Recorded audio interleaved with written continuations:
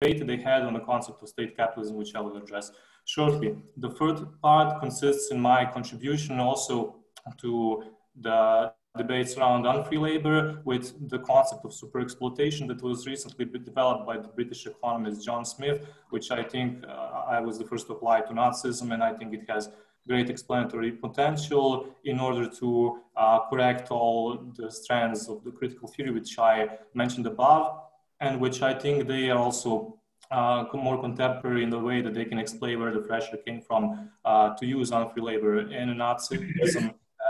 And I'm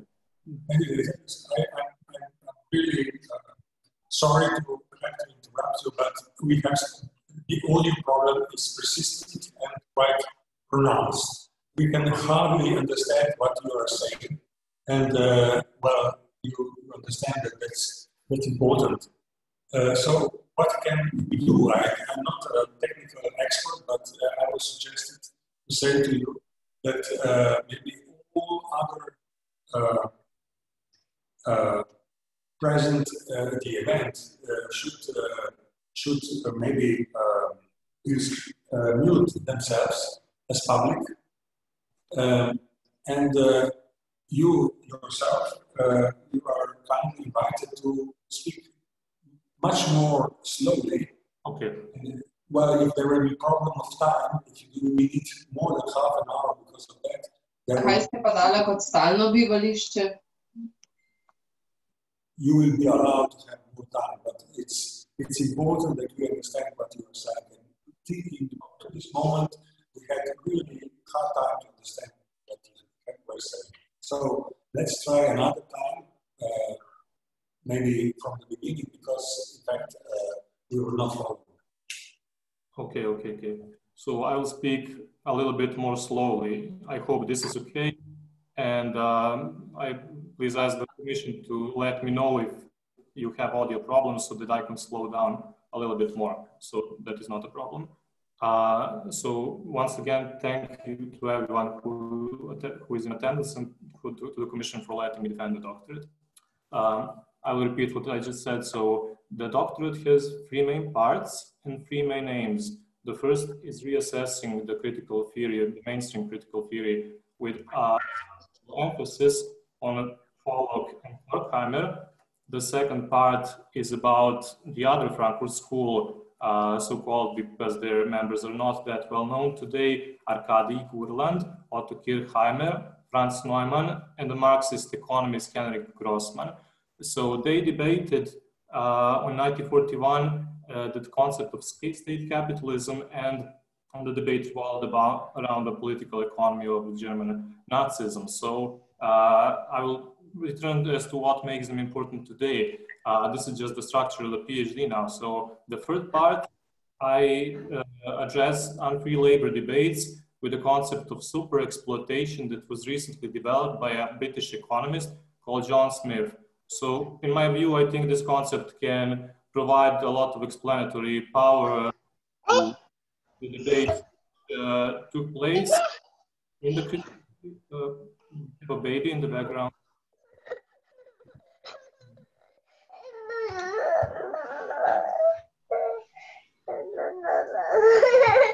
Hearing some baby whine in the background, so I'm not sure what happened.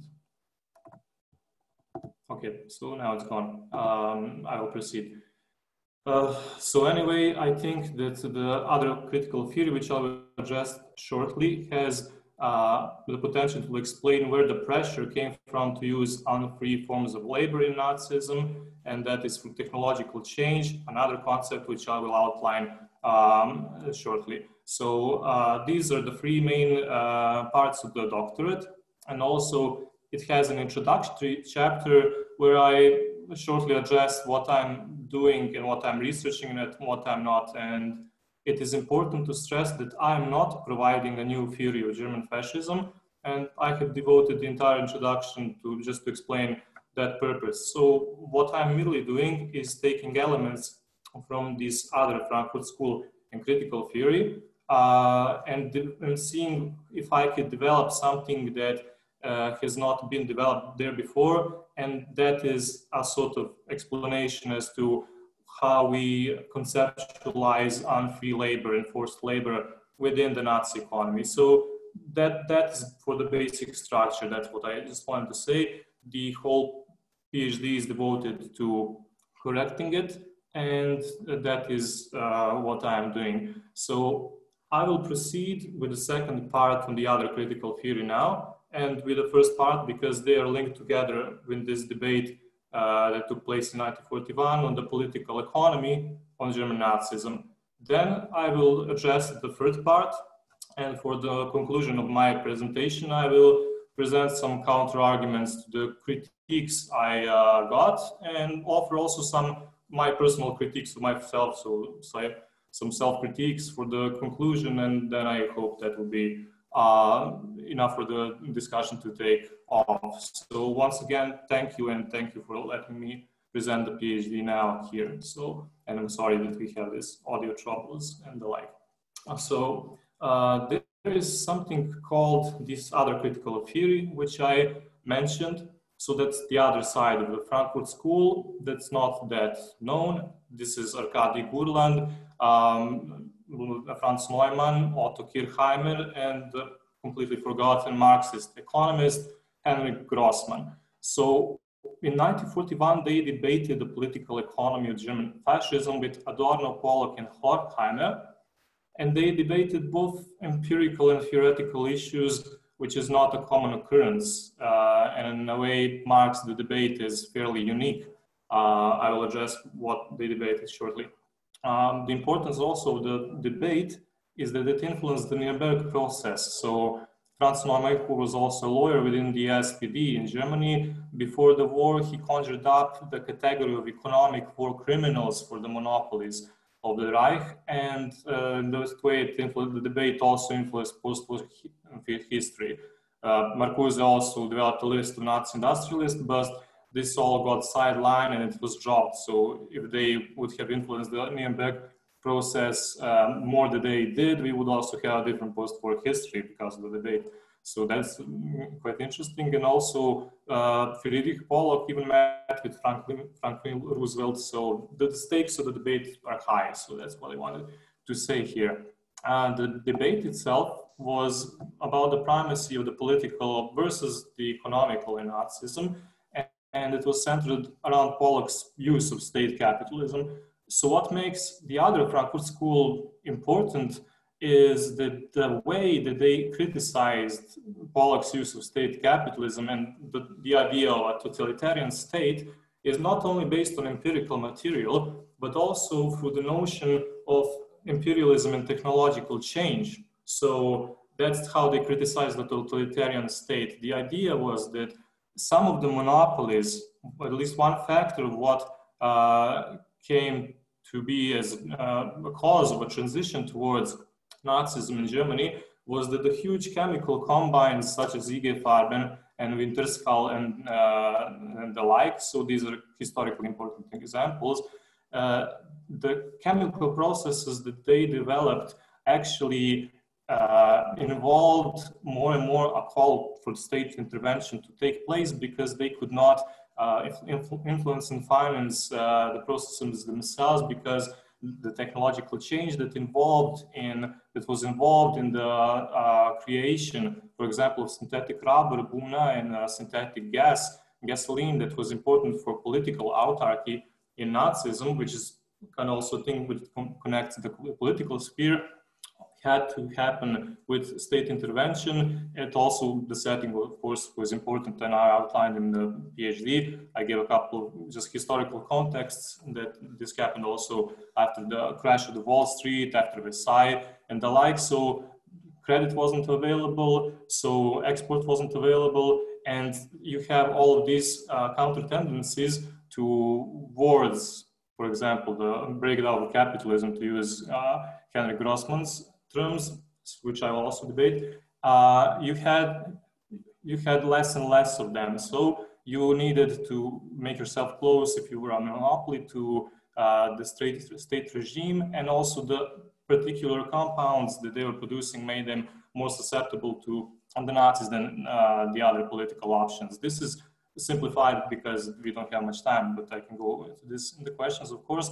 But this is how the other Frankfurt School, Arkady Kurland and Franz Neumann, at least criticized the idea of totalitarian state. And the idea was that if there was a technological process inherent into the already capitalistic and monopolistic industries in the Weimar Republic, then the same dynamic, if it continues in Nazism, is also a way of impairing the logical consistency of the idea of the totalitarian state. And why they did this? It is because they wanted to counteract this notion of Friedrich Pollock that in state capitalism and Nazism, allegedly no economics takes place. Prices are just symbols, the investment is only state directed, you don't have any sort of private initiative. So this was a way of them to answer what we know as the mainstream Frankfurt School, from Friedrich Pollock to Horkheimer, who developed this concept in his authoritarian state, to Adorno, who also participated in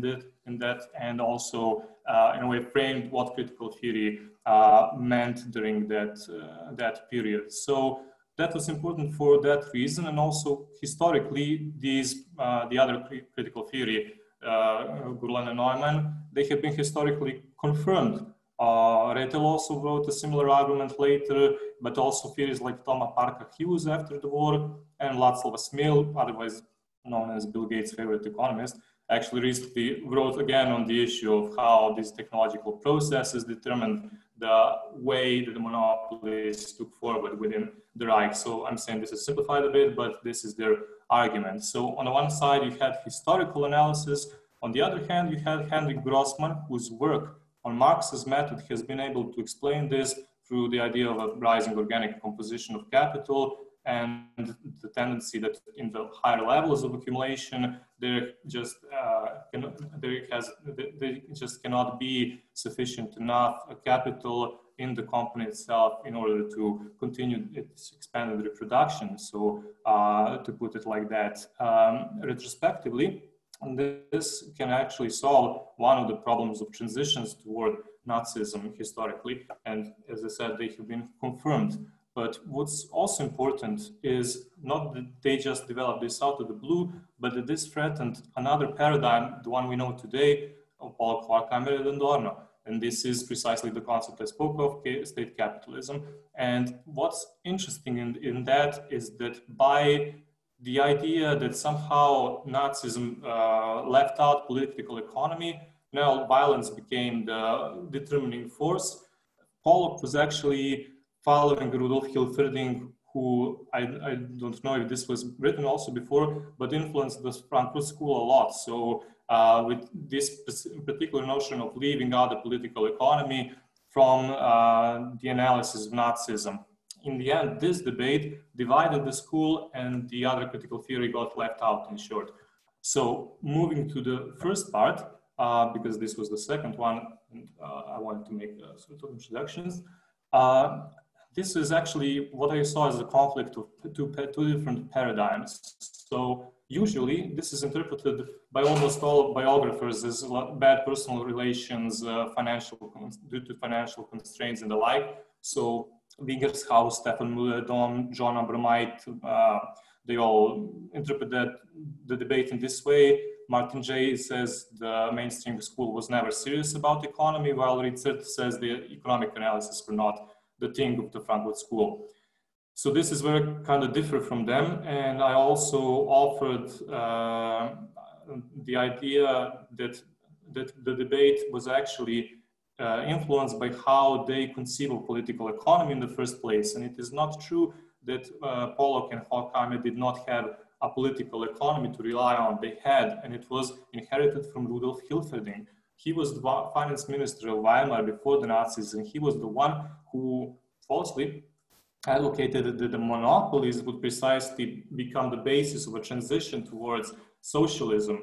The same monopolies did in the end finance the Nazis. So it is also, of course, this is a point of debate, but I'm just summarizing his argument here. And basically, this is also what in his later writings, which are also not that well known, led him to conjure up the idea of a totalitarian state economy that functions without any political economics.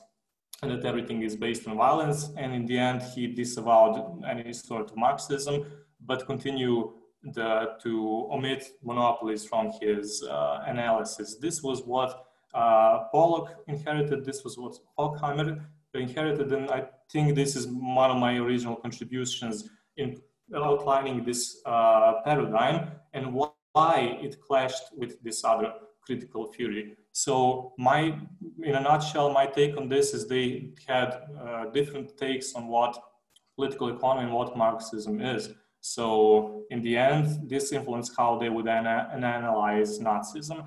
And I think this was never done before like that in terms of offering an idea that these are two paradigms actually, and the notion that Hilferding influenced Pollock in that way. I think that at least I haven't saw anything written on that before. So that's my contribution in this sort of field. And what's interesting is that retrospectively, we can see that the first paradigm, the Hilferdingian and Pollockian paradigm of state capitalism, cannot solve the problem of transition towards Nazism, because it simply presupposed that out of the blue a totalitarian state economy appeared, and suddenly they cannot solve the idea as to why crisis became symbols, is the idea how the state manipulates everything into existence. Pollock even speaks that it's an endless economy. If it acquires sufficient amounts of resources, that the Nazi economy can go on just like that. This is a mirror of Hilferding's argument, and I think that just never got resolved in the end. The debate was ended, of course, but it was never resolved. And also on page 149 of the PhD, I think it is also important to remember, I do not criticize the Frankfurt School for failing empirically only, but also that it fails its internal tests as well. And that's the point, because if you look at Horkheimer's original contributions in terms of his programmatic statements of what critical theory is, the idea of political economy is central. The idea that you would have to have a sort of analysis of any transitions to different forms of capitalism is central. And this is where they failed. And my question was, why did they fail? And that's what I tackled in the first two parts of the PhD. So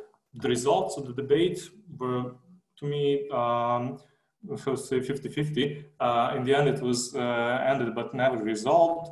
But there's a lot more to it, I would say. You had Grossman uncovering Marx's method, and he even attempted to write about fascism, but was prevented by Horkheimer. You also had the idea that technological change influenced the transition to Nazism, and this might be a way forward to criticize the different theories of totalitarian state today. But all of this got sidelined, and I think it has explanatory value, and certainly since it ought to have influenced Nürnberg and the like, it also could have had a political value as well, but I would leave it at that. Even after the war, Horkheimer and Adorno became skeptical of their own concept of state capitalism. They disavowed it. So in the end, that kind of proves that the alternative critical theory had more to say than the unjustly could not, because of the ways in which this was debated, and it was, as I said, a clash of paradigms. Moving on to the third part, I also think that in both of these paradigms, in different contexts, a crucial element was missing, and this is a Marxist take on forms of unfree labor in Nazism. So because they debated this in 1941, 1 year before the huge labor shortage in Nazism, and Gauleiter Zaukel's recruitment labor drive in Europe, the largest in history, about 8 million people. So they didn't have empirical material, but also because, and this is the point, of the shift away from the critique of political economy. What we know is the main current of the Frankfurt School did away with theoretical material as well. So did away with its own theoretical potential. And this is where the other Frankfurt School can offer an explanation why unfree labor, where the pressure came to use it. It was because of different developing technologies, of the rise of the organic composition of capital, to put it in very crude terms, where you had and I can also explain this historically in the questions, we had increasing pressure to use forms of labor which could not have been used anywhere else. So in Nazism, you had close to 100% of the labor force not being able to move their jobs. You had different national categories of laborers, and you have, of course, concentration camp systems and all the things we can mention in the discussion. That sort of economy was something that no other economy could provide in terms of profitability and in terms of making labor work for the companies that were close to the Nazis and to the 5-year plan, such as IG Farben, which I do take as a historical example in my doctorate. So I guess this is the crux of the argument, and also historically the profitability in the steel industry, for example, was way beyond anything imaginable in the US and Japan, even, for example, during the Second World War. So I guess that sort of relation got also confirmed historically. And also, because we exclude forms of unfree labor, the majority of what went on the ground cannot be explained. So we have empirical and historical details, of course, but theoretical, different theoretical currents, just what I saw in my view, have a tendency to relegate this to the sphere of extra economic. So this is not just the Frankfurt School. For example, Lanzas and Ellen Maxins would also famously consign fascism as to the field of extra economics. Maxins would even terms this the Second World War as the last great war between extra economic forces. And I think that's just plain wrong, because it does not correspond to what went on the ground, as the economy suddenly disappeared from view. And Paul Matik, for example, and Jürgen Kaczynski, historian, all consigned what went on with labor to the field of extra economics. So this is where the idea of a paradigm becomes important, because the paradigm gets repeated. So once you leave Marx's theory of value, that's it basically. It's as if all what happened has no relation whatsoever to any previous dynamics or their change in Nazism. So it's not an explanation, I would say. It's something that unfortunately plagued Marxist thought ever since.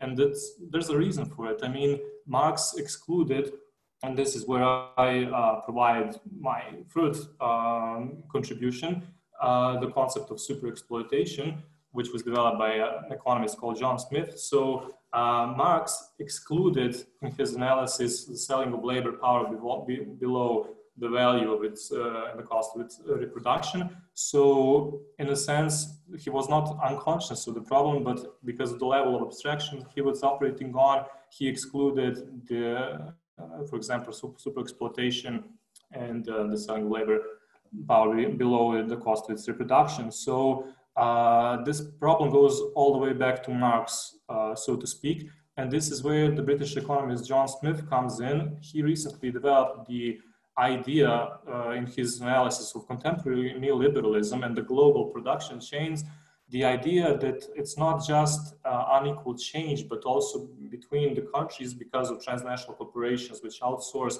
their global production chains to peripheral countries.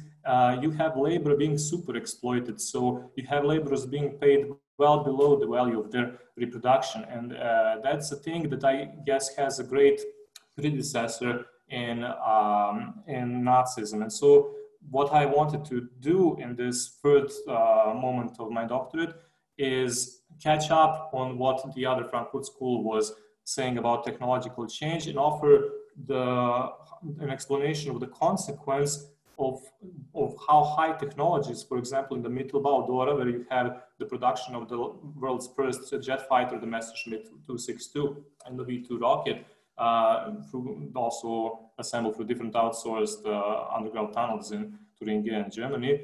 You have the paradoxical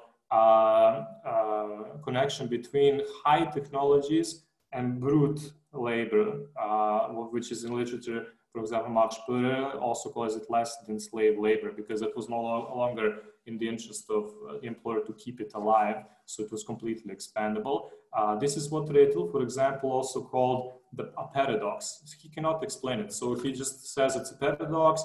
We don't know how it happened and why it happened, that you have high technologies being assembled by slave and less than slave labor, and he leaves it at that. And at least he outlines the problem. That's why I devoted the last couple of subchapters to him. And this idea of super exploitation can provide a bridge between technological change and the idea what pushes, what creates a downward pressure to exploit labor in ways that were unconceivable in liberal capitalist terms. So the great, how to say, precondition for all of this was also the differences in national labors of value power, and also the idea that labor cannot leave its place. The Nazi labor laws, of course, one of the most unusual, we can talk about them in the discussion, were all preconditioned for that. So I wrote, by the way, a different article, a separate article based on this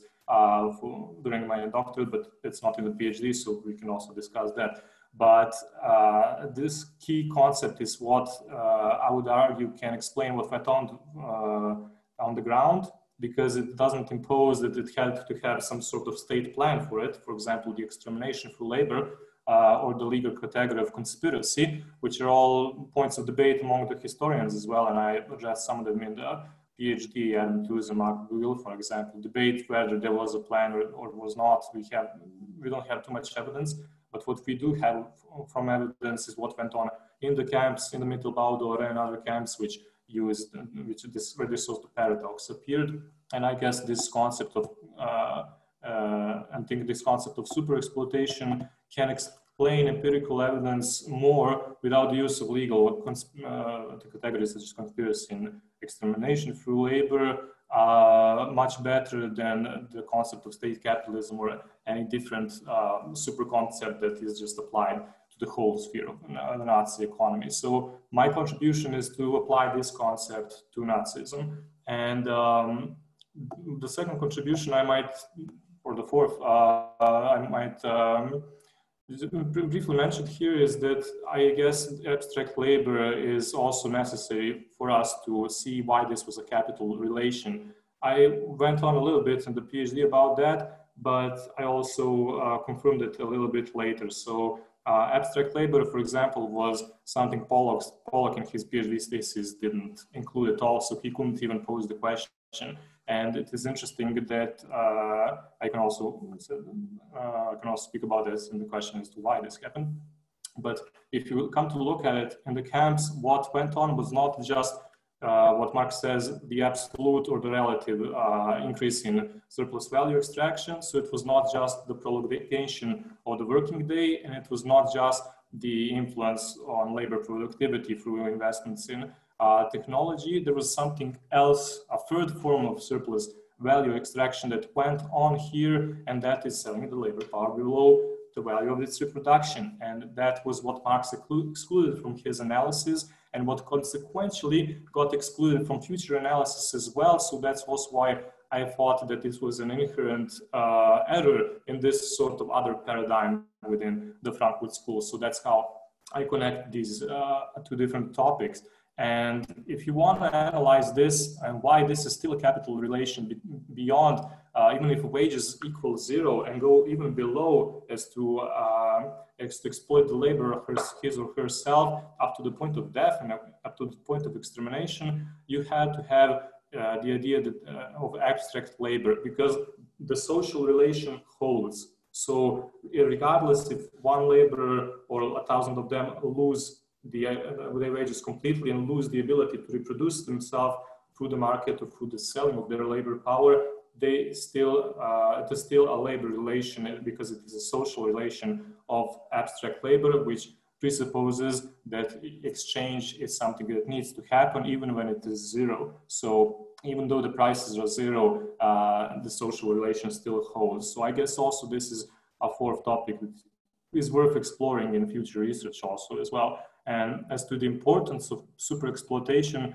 Well, John Smith, the one who developed it, he says that it is basically the only way forward for a renaissance of Marxism today, because it is a dominant labor-capital relation under neoliberalism as well. So I've added here the third part and just now concluding.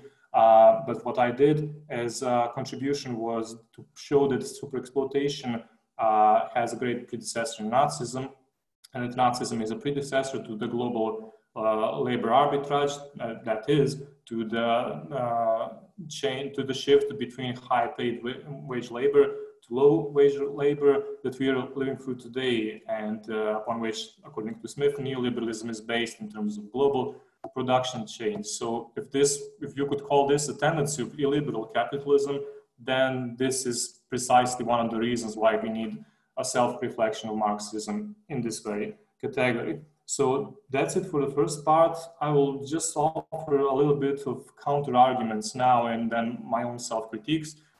So one critique said that basically if we want to study unfree labor, there are better places than fascism, with which I agree. There are colonies in but unfree labor you can find also in the US, for example, as well, in the prison labor system, and the core countries too, including in Europe in Marxist time, but I'm not sure that the numbers and the volume of unfree labor should dictate where unfree labor must be researched. So I don't think necessarily the numbers should tell us something. And I think what's more important is that theories of fascism depend on this phenomenon. And so I also got asked why it's important to know some people were wrong 70 years ago. Well, some people were also right. And it's a completely legitimate research question for me, at least, to ask why. So for me, it was an issue of different paradigms within the Frankfurt School, as I said in the beginning, and only one of them fails the test, not only of history, but also internal consistency.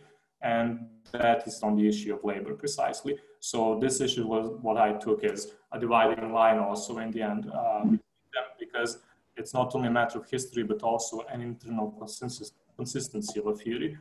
So after sorting that one out, the main question I asked was what theories can explain and what can in the Frankfurt School. So that was a proving ground, I guess, for them. And also what's very important, that this was not chattel slavery, what was at stake in Nazism, nor some sort of remnant from the 19th century, but a much more complex phenomenon that excluded reproduction, both economically, as explaining the doctorate, but also politically by introducing national hierarchies and what Mark Matsover and Gaspar Miklos Tamas called the reversal of citizenship. So I guess this is also an important field we can also debate. So repressive labor laws and the like, and national differences in hierarchies and the value of labor power all contributed to this. So that's what I wrote in a separate article also. So I will leave it at that and we can do more in the discussion. And also this is kind of the answer as to why I wrote on the topic. So there's not much literature upon upon the critique of political economy in Marxist terms. Of course, despite the hyper-production of literature on fascism, and reflections of Marx and value theory are kind of excluded. They tend to get excluded. So except from Postone, no one bothered to take Marxism seriously. Not the liberal authors, historians like Adam Tusk, Christoph Buchheim, Schenner, and other historians, and not even, which is interesting, Marxists themselves, such as the Neue Marx-Lekture, Ischelanda, and Sotraverso, and the like. So they don't engage in it. And for the biographers of the Nazi firm that I encountered, like Peter Hayes, it has basically become a matter of polite etiquette and manners to dismiss Marxism as crude and simple, while Marxists seem to forget that this is a problem for some reason. So I guess I chose a topic in reality no one likes, and that's precisely one of the reasons why I chose it. And I outline why we still need a reflection upon this, regardless as to the current state of affairs. And why? Well, basically because you can't get around the theory of value. That's probably the whole point in Marxist critical political economy. And just the fascism has to be there because it challenges the way its categories works, and without a sort of self-reflection, which I quoted a lot in the beginning, no progress can be made, and that's also what John Smith confirmed with this idea of super exploitation, that I think is a huge concept that has great explanatory power. So for the self-critique, and I think I'm 1 minute or 2 away from the end. So I have 2 self-critiques of myself at this point. One is that I just gave too much weight in the text in the first part because I wanted to be careful and not to offer stupid critiques. So the Frankfurt School, so excuse me for the language, but it's just, I thought it would not be productive to simply say that they are wrong because they didn't have historical material. It's not a critique. And so I wanted to see if I could offer a more intelligent critique than that. And I was also staying with Humboldt, with people who would regularly criticize me for doing so, and that was a mistake I wanted to correct. So I overdid it in the end. And the second part, that's I'm sad because I couldn't, I didn't write as much as I could in the second part, and then I would also like to debate it, of course. And I actually made the contributions I planned, but it came up short, and that was a second mistake that I made, and I hope not to make it in future research and be able to correct it and not to repeat these same mistakes again. So that's for the self-critiques. And with that in mind, I also asked myself where I see future potential for future research. So that would be the relationship between abstract labor and unfree labor. So this got raised as a question in the PhD. I think it's a completely valid question, an interesting one, because it wasn't posed because the reception of Marx, and that's what I mentioned in Paul's PhD, was not including this in the analysis of Nazism. So I guess that's one of the ways in which you could pose the question as to what's the relationship between abstract labor and unfree labor. I talked about this, I can talk more, but that's one current of research I would pursue. The other one would be national differences and super exploitation in Nazism. I'll find out. Yes? I would like to inform you that half an hour is already gone. I will not press you to stop right now, but I will invite you to sum up your presentation, some final phrases, and have plenty of occasion to develop your points of view later on when you will be answering the questions given by you from members of the Commission and even from the public. So please, you have the word again, but please let's sum up your positions in some. Yeah, understand. Thank you. I'm at the end, so I won't talk much anymore. So just to summarize, and of course I'm sorry for taking too much time. The contributions of the PhD are that I developed this idea of the Hilferdingian paradigm in the Frankfurt School. I emphasize the role of the other Frankfurt School, especially Henrik Grossman and Kadi Gurland. In the second chapter on technological change in unfree labor, which is at least I posed as a question, and I made an all contribution by applying the concept of super exploitation Nazism. These are just the 3 main points that I would say are my main contributions. I ascribed different weight to them in the thesis, which is a mistake and is solely my responsibility, but in the end I think that does not weaken the argument. So I want to thank you for listening, and sorry for taking too much time, so I would end here, and thank you. Thank you to Mr. Matković for this presentation. I will not deny that we had some problems with the audio connection. Hopefully the public were in a better position. Hopefully also, and that's very important, you are hearing us better than we had the possibility to hear you. So because of that kind of problems, I suggest that after hearing the questions from the Commission, I propose 10 minutes rest to maybe to improve the audio connection we have. So that would be of great importance for our page, for our purpose. So you can confirm you don't have any major problems hearing us what we are saying. I can hear 70 to 80% now. So I can hear the words. Sometimes the connection is bad, but let's say I can hear 70% of the time.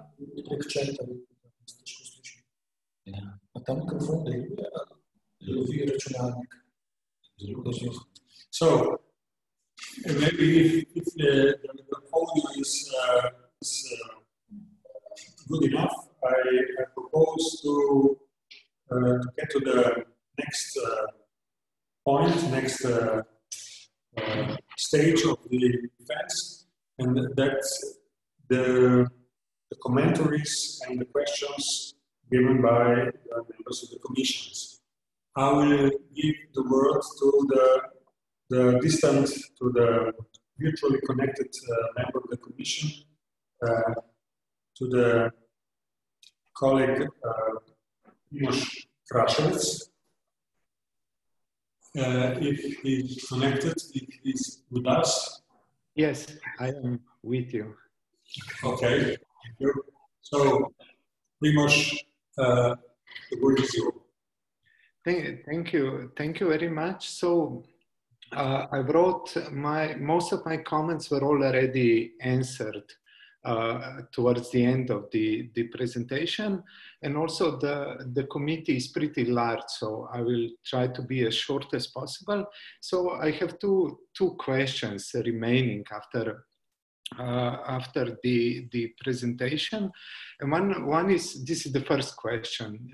It's a very general question about capitalism's relation to personal freedom in general, to personal freedom and material well-being. Let's put it like this.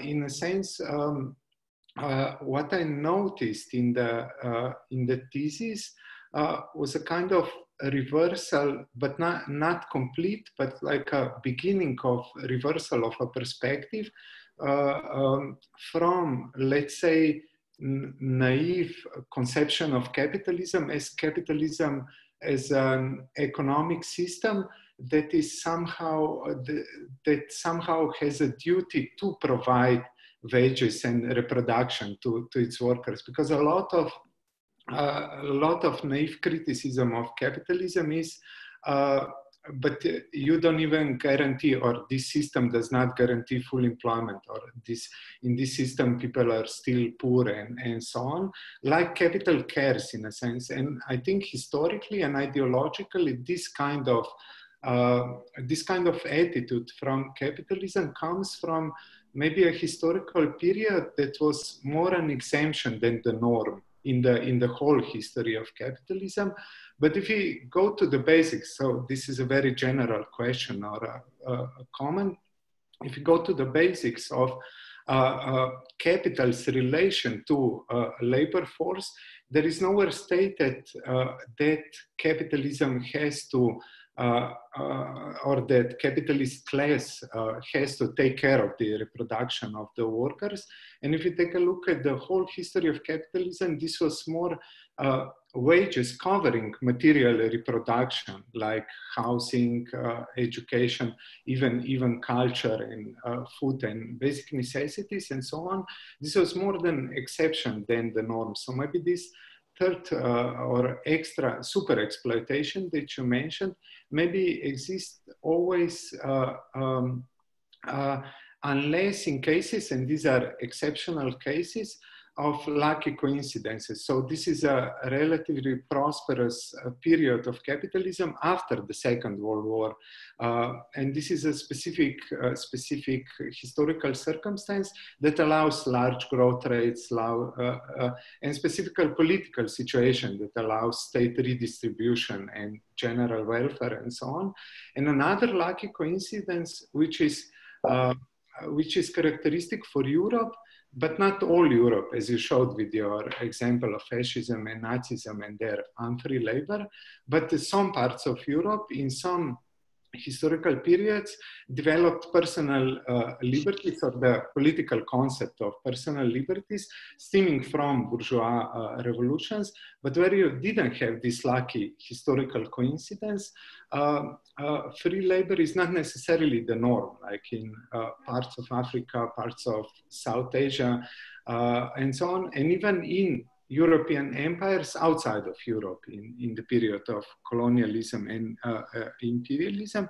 So this was be one question and comment. Wasn't like this period of free labor coupled with liberal state and personal liberties, not the norm of capitalism, but rather not one but two lucky coincidences. So maybe Nazism is not so exceptional in its use or abuse of labor, as was the civilized labor relations that existed and still exist to a certain extent in Europe and some other capitalist country. This would be my first question. So if you want to answer right away, I will stop here. Thank you. That's a great question. I mean, I can, but I heard the Commission asked us to take a break after all of the questions, so I would leave the decision. Okay. Then I will pose the second question and we'll see.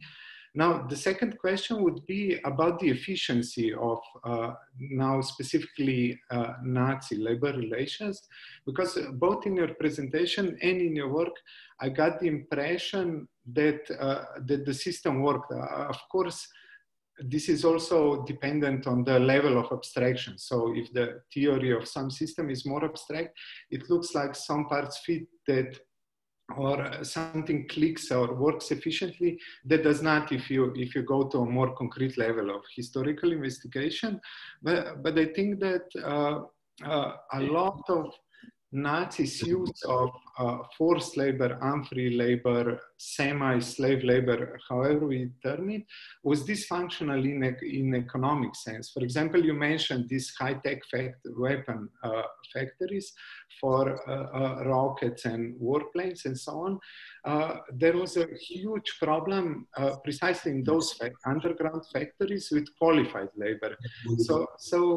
And there was a huge bureaucratic problem from 43 throughout 44 with the logistics of how to get prisoners from the camp to ask them to do or to make them do forced labor in the Reich or in the German mainland. So in the end, there were no trains. Some had to walk from Poland, and 60% died of hunger and cold while walking.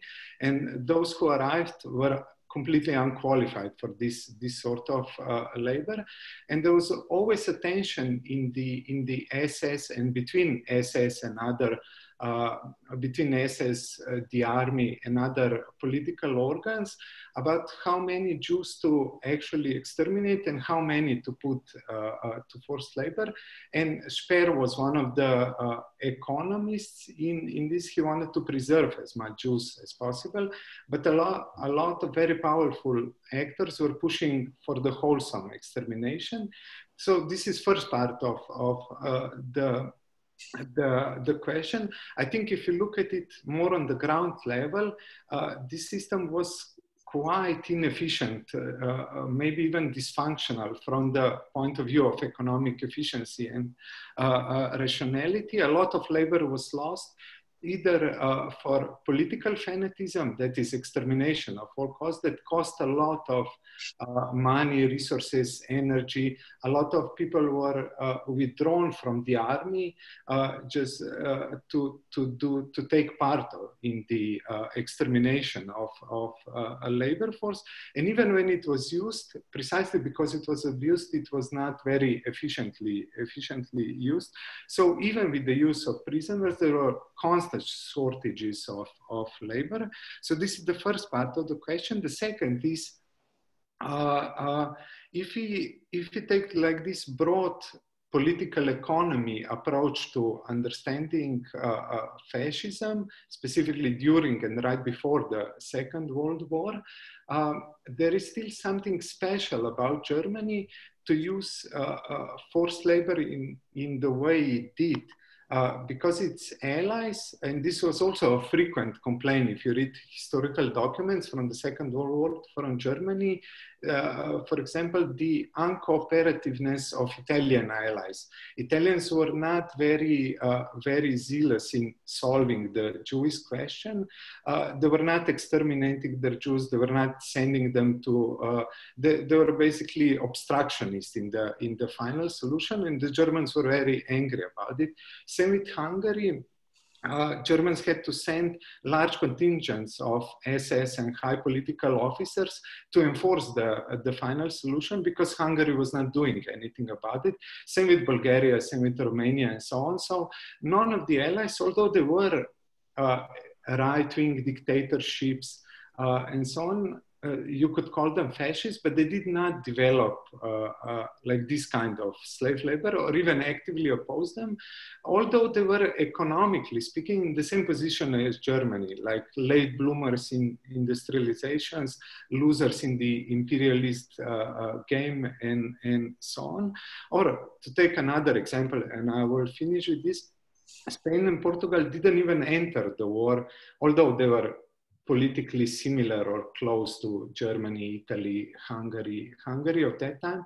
So they rejected the whole war economy and industrialization.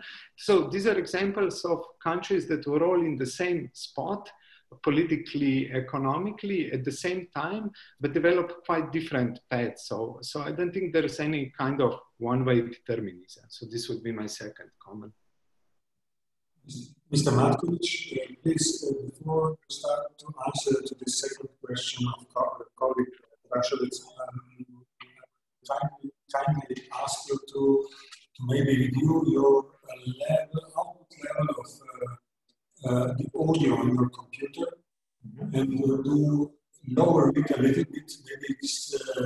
Maybe the audio problem we are experiencing are caused by the fact that the level of output is too high. Please put it on two-thirds of the scale. So maybe we will hear you better than we did. Thank you. Okay, so if I understood it correctly, I should answer now, yes? Yeah. Okay.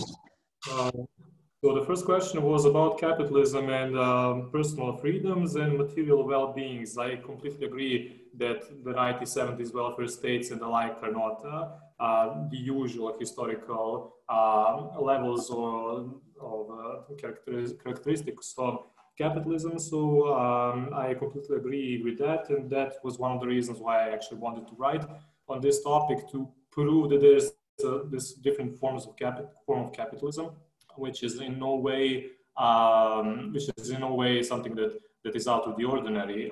And one of the ways, and I think this is important to keep in mind, that I was doing it was to take this idea of Marx that you have to have this ideal average, as Heinrich says, and to work on that level to prove that even on that level you have sort of, as Marx says in the contribution to the critique of political economy, an irrelevance to the forms of labor used. So it is not just about which form of labor suits capitalism the best.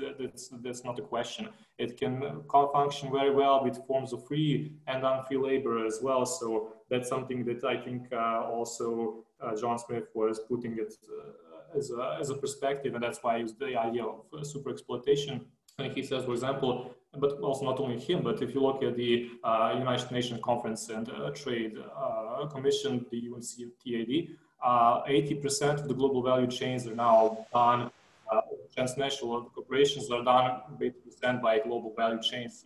So that's something where super exploitation today appears as the norm. So this is something in complete contrast to the 1970s. And with regards to this naive perspective, I think that's also a consequence of Marx. So it is not by coincidence, or as you put it, by lucky chance, that he took liberal economies in England as his starting point and as an ideal average, and as an English economist who combated the remnants of feudalism. So a critique of capitalism would be to point that there's exploitation, that there's something, a surplus, even with free forms of labor. And of course, Marx was very well conscious of unfree forms of labor, and he was in contact with the abolitionists and the US also being, during the Civil War, one of the first places where forced labor of prisoners of war and civilians took place. So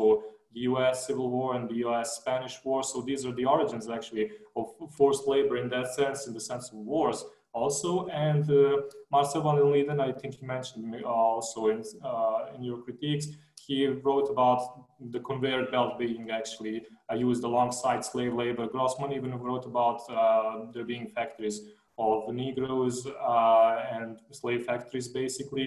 And it's something that was there from the beginning, even if it was undergoing a transition. So where I kind of go in with my argument and say it's not something that's just happening in Europe. It's a historical fact that we know that happened in Nazism, and even prior to Nazism in the World War I, for example. It's how we explain it, and that's where the concept of super exploitation comes in to view in sort of in addition to Marx's critique. I think without that you just can't explain what was going on, because it was not just the working day being expanded or the new technologies used. So you have to have that sort of concept, but it was also something particular about this sort of way that you think about free and unfree labor.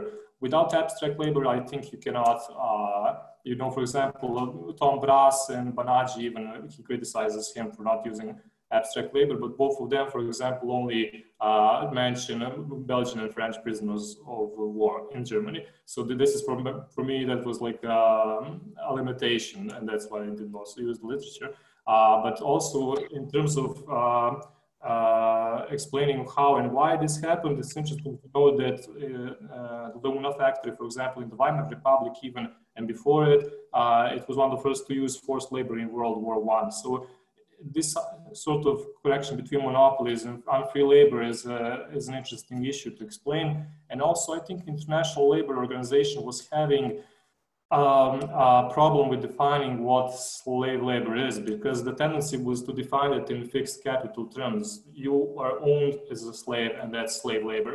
But for Marxism, where Marxists come and as a good critique, Marxism comes as a good critique, it's to say that labor itself is a spectrum. So you have unfree and free labor almost in all countries. So human trafficking, even precarious jobs are forms of unfree labor, where you are compelled basically to overexploit yourself without any external coercion. So this is one form.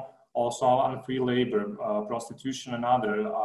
So in the colonies, slave labor and racialized labor is also, it also went in conjunction. But how you define what slave labor, there's so many examples that just, I think you have to stick to what you research in a way. And that's what I did with Germany. For example, even in the US, at the height of the legal slave system, you had, for example, you could be a slave, but also lease out yourself if you had to work on some other farm. Or, for example, as a slave, you could get educated and be as a status beyond even your owner, but still be a slave. So what slave labor, it's, I guess that sort of depends on what you research. So I wouldn't say there's one global way of putting slave labor and capitalism together. It's more like labor is a spectrum, and it depends on where, how, and why it gets used as unfree labor. But as I said, Marx in his contribution to critical political economy, I said it's pretty irrelevant as from the commodity form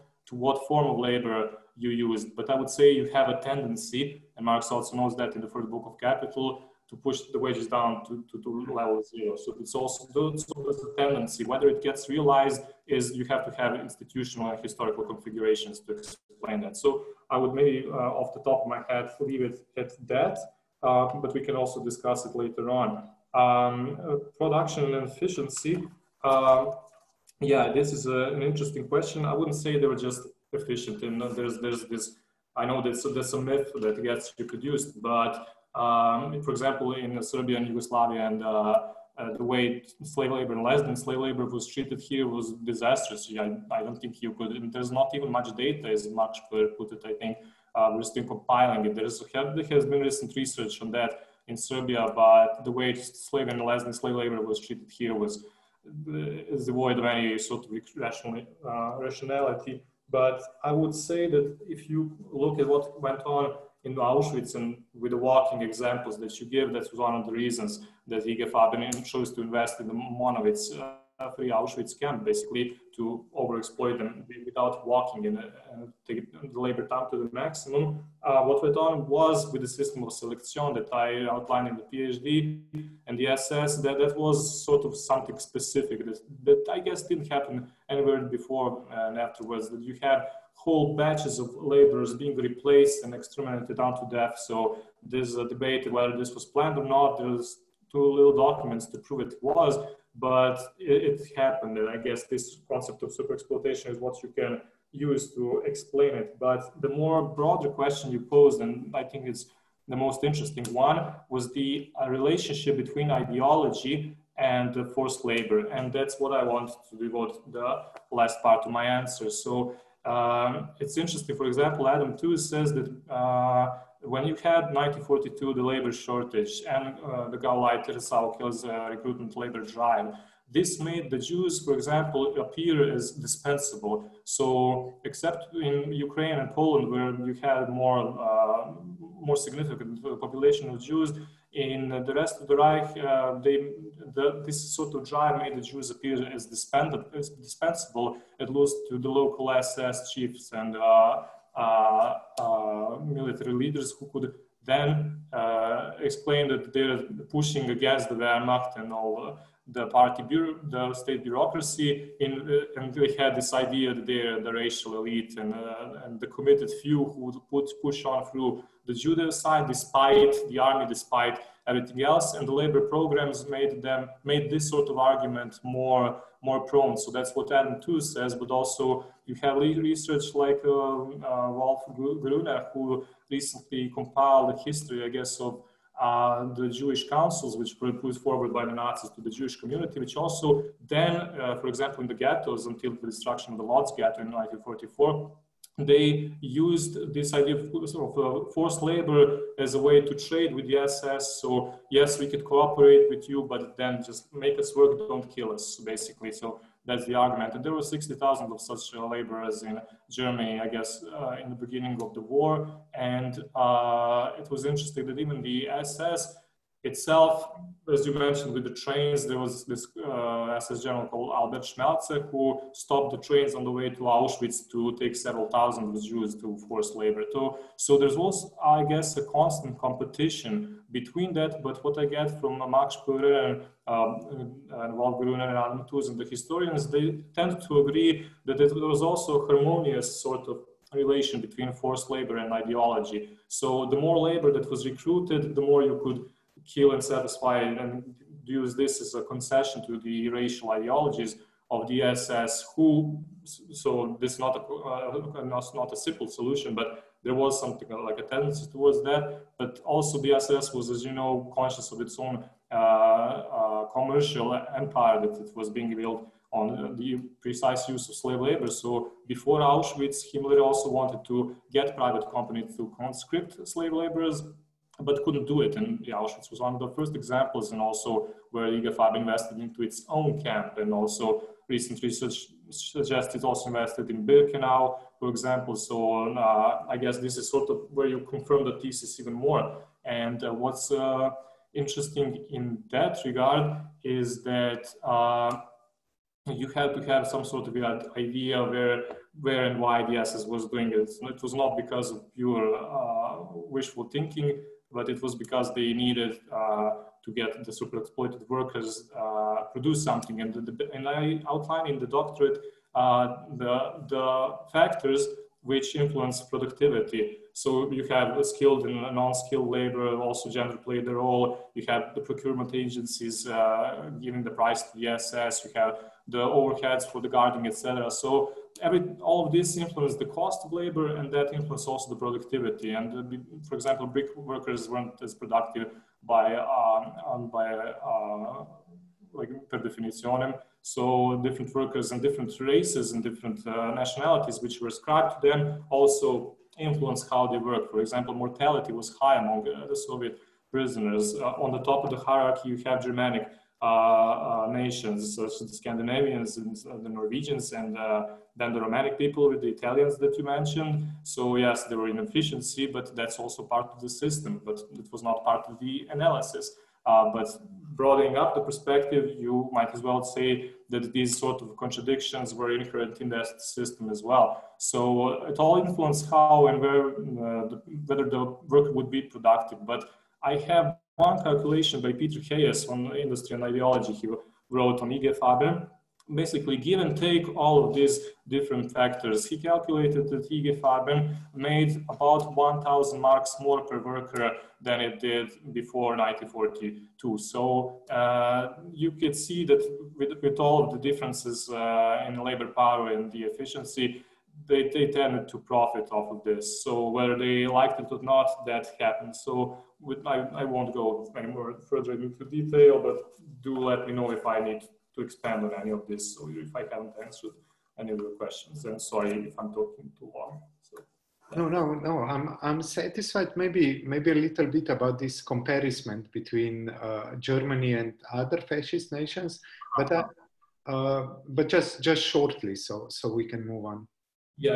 Okay, sorry, I excluded that. So yeah, I chose Germany because it was in the Nazi Reich, it was the core and not the periphery. So that was one of the reasons I did it. And as I said in the beginning, I don't offer a theory of fascism and every fascism imaginable, and in Portugal and in Salazar and in Spain. But specifically, I attempt to explain unfree labor, fruitful exploitation that went out as a consequence of technological change, while being conscious that this is all just one factor out of many, but one factor that was not sufficiently explained in the previous theories that I mentioned. So that's where I give my contribution. But I think you would have to have a really broader perspective to offer a full-blown theory of fascism. So I would not do that at this point in my defense.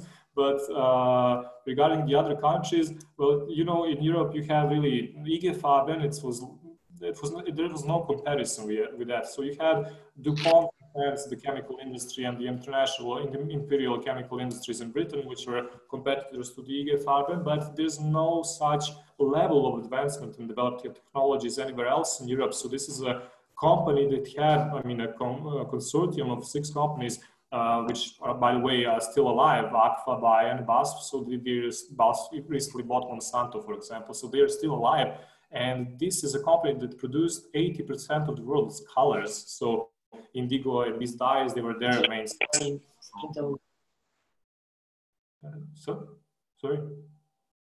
I heard. Yeah. So anyway, and they exported 90% of it. So that made it really dominant in the market. It's not a coincidence that this sort of counter-revolution happened in Germany, and that sort of slave labor and licensed slave labor was used precisely by these companies, where you have huge technological advancement and unfree labor from the start of the First World War, which is also, I think, Peter Hayes, the historian of the firm, as biographer does not even mention. So I guess you would say one of the explanations why Germany and why I chose it is precisely this relation between high advanced technological development and unfree labor that kind of does not have parallels in all other countries. So I would say that this is specific for Germany, and for me that is the argument because I'm researching that. So I would stop there. Yeah. Okay. Back to committee.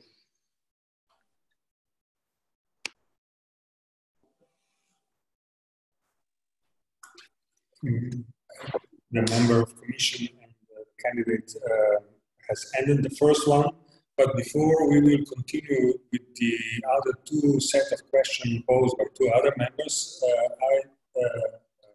I will, for the commission, I will interrupt the session because we still experience some audio problems, hearing especially the candidate. And in addition, we have also get some complaints by the public hearing us, the Commission. In order to ensure the publicity of the event, we must improve, at least try to improve our audio connection. So we will have, I would say. But I will put you a question to the audience. We now turned off our external microphone. So tell us, please, if the voice is now better or not. Maybe you can use chat. Can you hear us? It's better. Okay. I don't think the voice is better. Yeah. I still hear lots of interruptions. Mm-hmm. So what do you suggest? Let's take a break. Let's take a break and check for solutions. How long will be the break? I think 10 minutes. 10 minutes. Okay. Okay, thank you. 10 minutes break. Okay, thanks.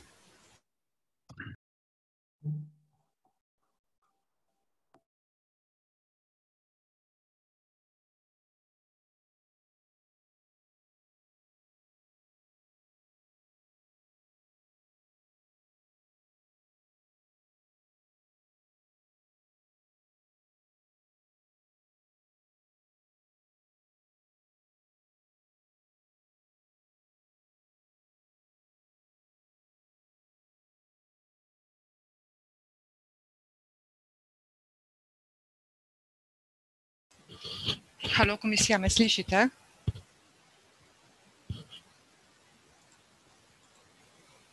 Halo, me slišite?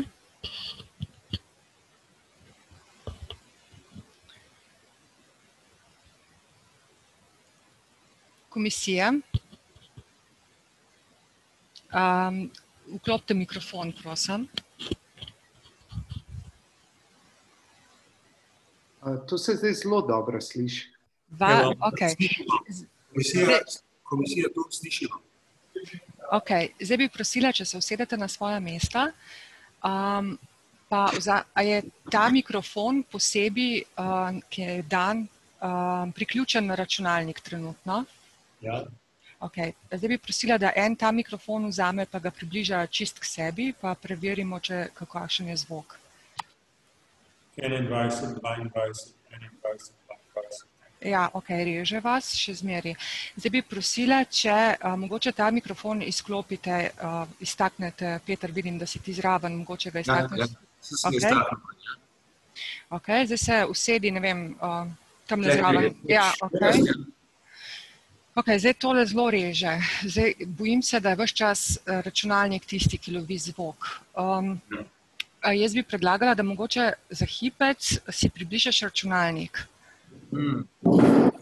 Ali pa se ti približaš računalniku, ja, pardon. Kabel je do konca, veš kaj, ne vidim pa, koliko je sistemski zvok tukaj na tem računalniku. Zdaj, ko si tako blizu računalnika, te je slišati v redu. Tako da, če bi bila varianta, da se komisija presede na drugo stran, se pravi tam, kjer je bliže računalniku, in v času, ko zastavlja vprašanja, se postavi pred računalnik. Vendar bi rada še testirala to. Zdaj bom naredil tole minuto. Jaz sem v tem času vse zunanje goste tega zagovora dala v waiting room, tako da niso prisotni. Ja, seveda. Bom jaz te kable malo postavljam. Ja. Hvala za pomoč, Peter. Tako je. Zdaj sem noter. Pa da vidimo, če se boš še videl, če boš tisnil. Tukaj. Takole, a ne, se bolj sliša, ne? Ja, tebe se zdaj odlično sliša. Čakaj, samo malo. Če bo zdaj Igor tukaj, pa bo recimo takole govoril, ne? Ja. Se jaz lahko kamero... Potem pa poda naprej do Gorazda. Ja, nič Gorazda bomo dali pa tle. Ja. Prosto. Ja.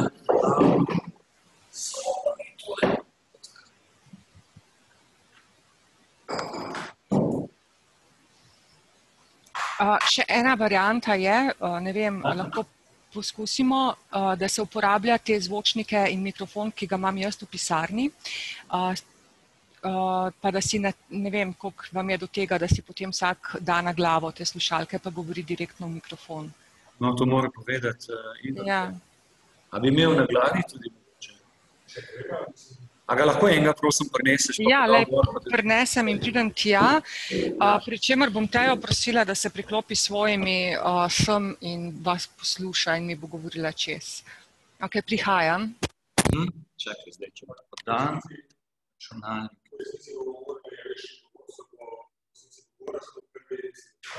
Ja.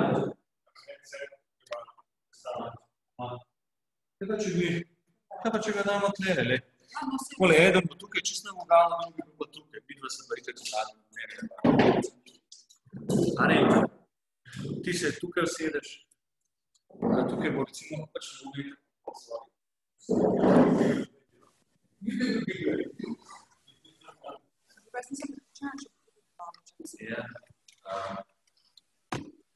Teja, me slišiš?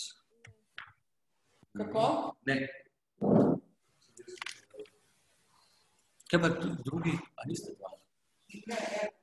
Prosim, če boste se posedili sem, da se boste podali in viš se nabiš.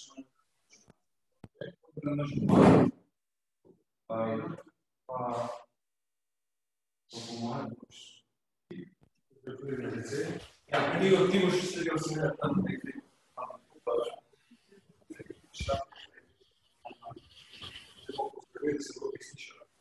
Ne, to je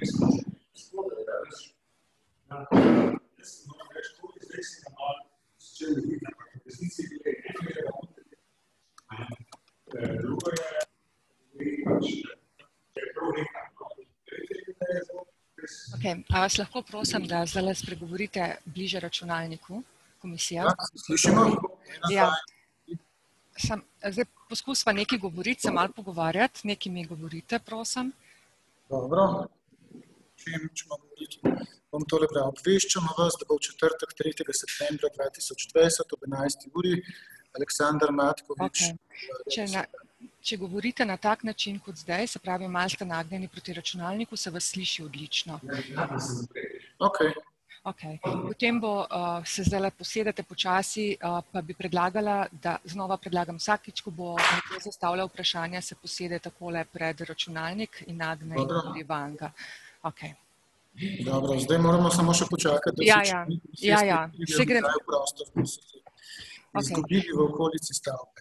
Ja, prav. Čim pa se nekdo malo nazaj nagne, takole zdaj, ko sva se malo pogovarjali, čim se malo nazaj nagnete, začne zvok spet tako električno odmevati v prostoru. Ja, pravi prav tale bližina. Ja, zgleda, ja. Ok. Dobro, obžalujem. Lahko se dogovorimo tudi tako, da za ta čas izklopim kamero, pa se predstavite, ko govorite, če vam je to ljubše. Ne, vse je v redu. Smo navajeni vsega, samo da vem, kakšna oddaljenost mora biti. Ja, ta oddaljenost zdaj je odlično in mislim, da je prej tudi ves čas računalnik lovil in ne tisti mikrofon, tako da je bil to problem. Zdaj pa ne bi preizkušala znova, kako se ga vtakne, da deluje. Prav, hvala. Bomo izpeljali ta zagovor. Bomo, pa hvala za potrpljenje.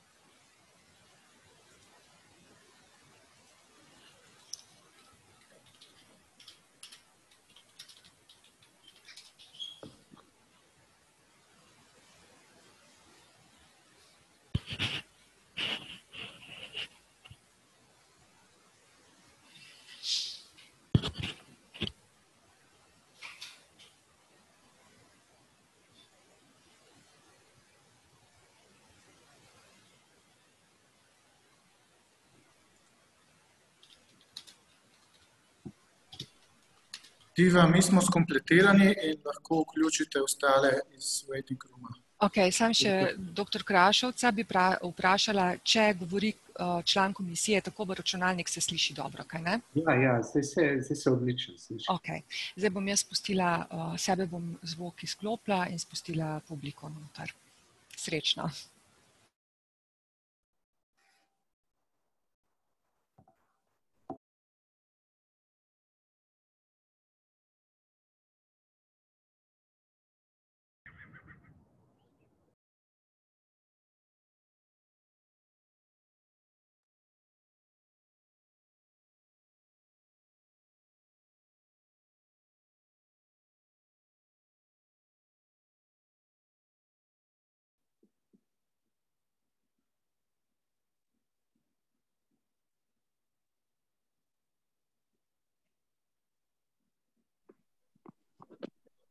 Okay. I think that the defense of Aleksandar Matković dissertation can go on. We are now 32 participants, and the president of this commission, Igor Pribac, has asked me as the next member of the commission to put you the question. I will shortly put a question which I expressed in my written evaluation that you have received, I guess. Maybe partly you have already discussed this issue in the last discussion with Primož Krašovec, but still I presented this question. I think that theoretically speaking, you're in a kind exaggerating with the use of Karl Marx's scheme about the relation between economic and non-economic factors or forces or spheres in the society in the way that the economic factors are always in a kind of over-determination against the other factors. You expressed a critique to the Frankfurt mainstream part of the Frankfurt School when you say that it has overestimated the role of the state in the Nazi regime, and it reduced the critique of the political economy of German fascism. But I believe that you made a kind of the opposite mistake. So you stressed too much the private business initiative in analyzing camp industry, while your view of the role of the government is, in my opinion, improper. If I start with this system of the camp industry, first I would say that it was very dependent on the partnership with the state repressive apparatus. The government was delivering limitless amounts of almost priceless labor force. It cared for its disciplining, it repressed potential rebellions. So the governmental repressive apparatus was one who was responsible for a very great reduction of the labor costs in this camp industry system. And if we take private companies in the circumstances of the free labor market, they would never be able to reduce labor costs so much. We can say that the government enabled an increased profit rate for these private industrial companies. The government was also the one who was buying many products of these companies within the system of the war economy. It also defined the prices of purchase. So maybe we can say that the government was one who ran the war economy, and it outsourced only one phase of the whole system. It is the very production to the private industrial corporations. Second, the Nazi governmental repressive apparatus was run by obviously uneconomic motives. Motives like conquering other nations' territories, racist motives, and genocide-oriented motives and purposes. After conquering the territories of Poland and then Soviet Union, the mass killings of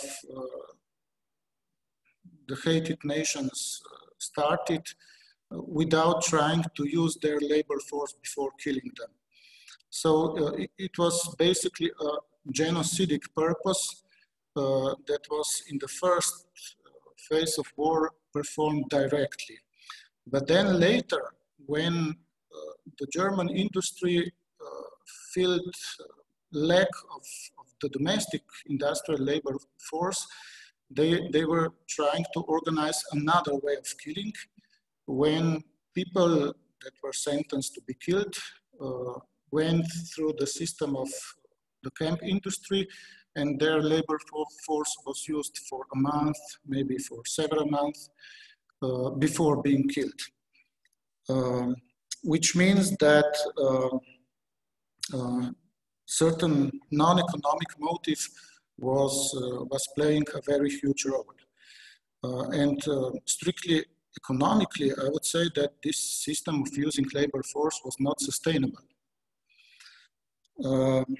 What is more, I would say that if your thesis about the system of concentration camp industries is really run by the profit-making motives of private German companies, then you would hardly ask my question, why such a system hasn't happened in other developed industrial nations. We know that capitalism has many phases. It's not only the system of using labor force, which is free, on a free labor market, etc. There is a huge evidence of using forced labor within colonial practices, but the Nazi system was something different from colonial use because it was the exploitation of the forced labor in the camps was actually a specific way how to kill people that belong to certain nations, certain ethnic groups. And I think that, again, theoretically speaking, we should check how the specific modes of capitalism, for instance, this camp industry, articulate the usual motive of the private capital companies to exploit labor force with some other non-economic factors which can follow certain ideological, political, cultural purposes, etc.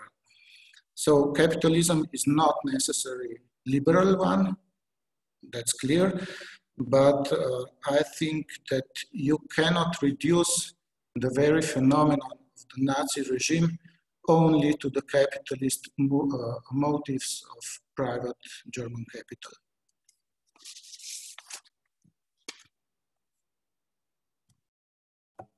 Okay, thank you. Should I answer now or wait for the also other questions? What does the committee say? Yes, please, I would suggest you so. Okay, thank you very much. Well, I would actually repeat basically what I said in the beginning and in my replies to this sort of critique. I'm not offering any new theory of fascism as a whole, and so I also devoted the entire introduction just for this, or more precisely pages 21, 22, 24, 29, and basically the entire introduction into say precisely this. I am adding an element called super exploitation to another element called technological change in order to explain what was happening on the ground, not any I don't have a theory of concentration camps, much less of fascism. So that's one thing, but these things are worth discussing in any detail. So this being said, I don't speak also of profit motives, I think, nor of anybody's motives. I think I excluded that in the introduction as well. What I do speak about is this technological change and accumulation, which helps us explain what's going on without the legal categories of conspiracy for extermination for labor. German historians such as Mark Bugel and Adam Tooze argues, for example, that this existed. Bugel argues that it not. Hildiner also. There's a debate about when actually, in what instance extermination through labor existed, because some groups were small in some camps, in other camps the Poles and the Ukrainians were larger, but you can't say that there has been a lethal intent to destroy them as the people, except for the Roma and the Sinti and the Jews, of course. So it depends on what you're speaking about, and also in this idea that you want to kill certain groups, it cannot just be applied as a category for everything else. What I wanted to suggest is maybe to throw an overview of what the thesis is. So I'm not arguing that there's a sort of economic overdetermination that suddenly appears and drives everything else. It's much more complex than that. That you don't need a PhD to do that, or anything else. So it's not a theory to say something like that. Although towards the end of the war, there has been, according to Hildiner and these historians I mentioned, a sort of economization of labor, where, for example, even the SS abolished the Judenstern, so the yellow sign, and the IG Farben attempted even to grade laborers in Mittelbau-Dora based on their productivity. And this was also, the SS, for example, rejected that because the SS wanted some sort of racial hierarchy to still exist, which in turn influenced the value of labor power. So you have this political and economic factors being intertwined, of course. And also you had, for example, previously this Leistungsmehrung, the system of performance feeding, which IG Farben instituted as a way to make workers more productive. So that was something the IG managers did. So there was something in the economization of labor towards the end of the war that really was sort of an economic overdetermination, but I wouldn't say that holds for fascism everywhere and always and such. So there was some tendency, but that's not a theoretical thing. That's a historical fact that there was this pressure to use more laborers, but it also went hand in hand with, for example, the idea of an anti-Bolshevistic front, a European front against Bolshevism towards the end of the war, when the Nazis saw they were losing, and that sort of translated itself into different treatment of different laborers. For example, the Italians were considered traitors and the like, but also Poles and Ukrainians, they began to have a little bit better treatment in some situation because a Nazi Europe, as it was supposed to be considered, would involve some sort of coalition between different people against Bolshevism. So you have this ideological element there as well. And also when we talk about the state, it's, or rather I'll begin with the SS and come back to this. For example, the SS also had its own commercial empire that it wanted to produce, as I said, but also in the doctorate I devote page 116, 190, and 93 in the entire chapter on the SS and racialized super exploitation. So it's there. I wouldn't say it's only profit driven. I would say it's more of a concession that the SS did towards its own economic interest, and it's also like it also depends what economic interest and where, of course, because Oswald Paul, for example, the Amtsgruppe D, which led this commercialization, was also a force in itself. So it depends on what section of the SS. So neither is the SS this sort of monolithic racialized sphere, and also I would add even that the SS and its racism, I mean, they were not only racist, like ground roots racists, they were also trained racists, because they also had this training camp in Dachau where they would be fed Nazi literature, National Socialism, discuss its enemies like the Jews and the Roma and the Sinti and the others and the Bolsheviks. And actually they had camp regulations which pretty much made this into a drill that was constantly trained. And when I say racism, you can imagine there are different meanings of what that word means for the SS, because it was not only ground roots, it was institutionalized racism, and the exploitation of the laborers that did was a concession from them to their own different aims. So the SS is also a sort of contradictory agency, and it also depends on whether they inhibited themselves from profiting from their own economic empire because of their grassroots racism, which did exist even in their own bureaucracy. So I devote a couple of sub-chapters to that, not necessarily this what I said, but I did devote that to the precise economic system because in the narrow sense of the term, because that's what I researched, that's what I saw that failed to be included into the theories which said that it was just some sort of extra economic thing. So it also depends on what extra economic is. I mean, if a certain ministry buys or invests into a camp, is that an economic thing? But also if that ministry passes a law, is also that an extra economic thing? Because it's not in the same sense. For example, you had the Nazi labor laws which were instituted in 1933 and 4, that they called there was no employer and workers. You have now the Betriebsführer, the leader of the factory, and Gefolgschaft, the followers. So the workers were the followers, and they have paralegal courts of honor, for example, to regulate them. So you have all of this being, and they were also tied to the workplace. So you have all of this being a precondition for the future exploitation that took place. And I mean, this influences how you think of labor, even because if you would look at the German working class, close to 100% of them could be considered not free by liberal standards because they could not leave their own place. And the racialized hierarchies the state did, and I agree with you on that, the state did introduce with the Germanic and the Romanic and the Slovenian and tribes and the Jews being holding the least place. That sort of legal structure, although it might be considered extra economic, influenced the economic, I mean, I don't divide it along those lines usually, but so to speak, it influenced what went on in the camps as well. But I wouldn't say that this whole thing is just some sort of extra economic sphere that is just outside of our analysis because we don't know nothing theoretically about it. There are concepts which you can use, and one of those is the super exploitation, which I aimed at using to explain one part of reality, not the reality as such, because it's obviously too complicated and too varied, because you also have the influence of political factors as well, but you cannot explain it as with one super concept.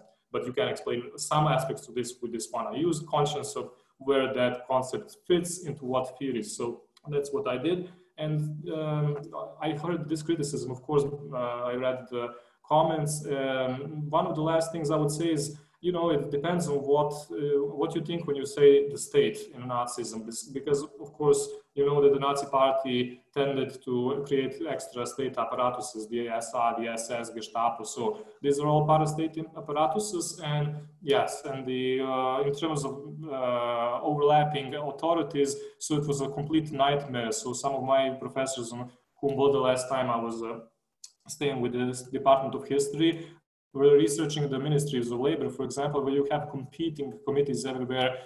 It's hard to say whether this was even a state anymore. So in a way, the Nazis also did the withering away of the state, but when the state was, when the state would provide legal background into exploitation, such as the Nuremberg racial laws, then you have the state being used. So I would say that this depends on what the Nazis wanted, what the military wanted, and what the monopolies wanted, and the SS. So I would basically, if I could choose some sort of theory, I would choose Neumann's theory. That's why I also mentioned him in the PhD. He says basically, and I think this is a confirmed fact, that the Nazi Reich was actually a very fluid structure. So it did not have one state controlling everything, but more a competition of different groups. And that's very interesting because once you talk about the Reich, the usual premise is that it's a state control monopoly economy, but it's anything but. You have a competition being repeated on higher levels than before. For example, not only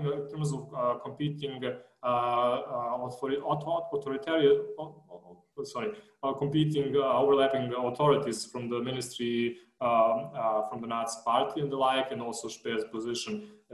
We had economic groups is also something that's not that much of a state thing. So you also had these overlapping competitions, but you also have it within the economy as such. They did not have the same command economy as the Soviets, which implied counting the materials and resources you use. And also, I would make one small critique. It's not limitless amounts of labor power. Precisely, labor power was in high demand, and you had 13.5 million foreigners working for the Nazis, according to Max Sperr. There are other estimates. Ulrich Herbeck speaks about 11 million, Adam Tooze 50 million. It's hard to calculate them, but you had a limited amount of labor power, not a limitless amount of labor power, and you had to get it from somewhere. And also the camps with 1.5 million dead, 1.5 million interned and 1.1 million dead are a testament that it's not a limitless resource that we have. But these are human beings which were inhabitants of Europe before they were sucked into all of this. But I would say that if you want to speak about this sort of command economy, it was anything but. You had steel orders being accumulated, you had inefficiency all over the place, because once you do command economy and once you get into the role of establishing what priorities, I may be drifting out a bit here, but I want to end. So when you establish different priorities, was who gets more steel, for example, then you also have competition for steel orders in different companies. And that translates into more competition between the companies and the pressure to exploit labor power so they could utilize their resources better, which in turn also translates to a lot of errors on the ground. So I would say that it's hard to characterize the system. I wouldn't say that's an overarching economic theme that drives it, but I would say that if you want to explain what went on the ground, precisely in the role of super exploitation of the laborers, you have to have this concept to explain it in terms of what went on when this technological change went on pressurized to produce the pressure to use this sort of labor power. How that relates back to the state is an open question that depends really on what part of the economy and how. And it was not, and that's why I use IGFAR, but it was a specific example because it was everywhere in the Reich. It was in 13 of the 26 economic groups the 5-year plan had. So it was really a special place, and it was very, very influential, and that's why I use it.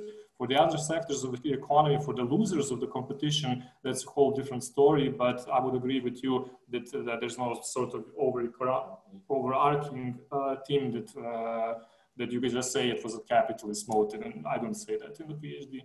So, but let me know if I need to explain this a little bit better. And sorry for taking the time. Thank you. Igor.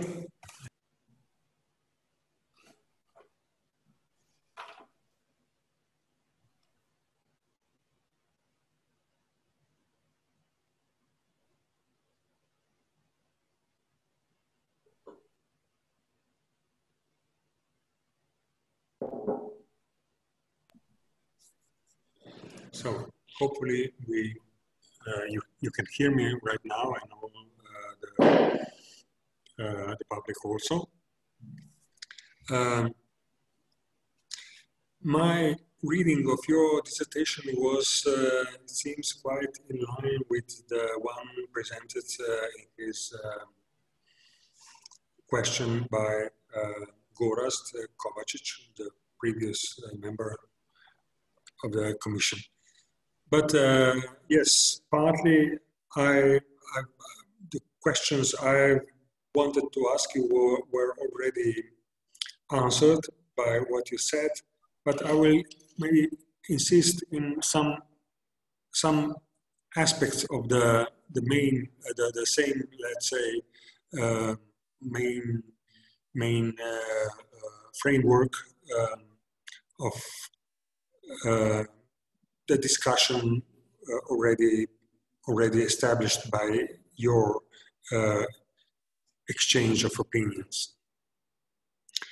It seems that it's quite often said that the fascism offered an alternative way to modernity, to modernize capitalism in comparison with the one offered in the United States by the Ford industry. And the two ways produced what we have right now, but it seems that you're stressing the extra exploitations and the slavery work in the fascist economy goes on and is asserting also that nowadays we are witnessing a still very important role that the labor economy has in the capitalist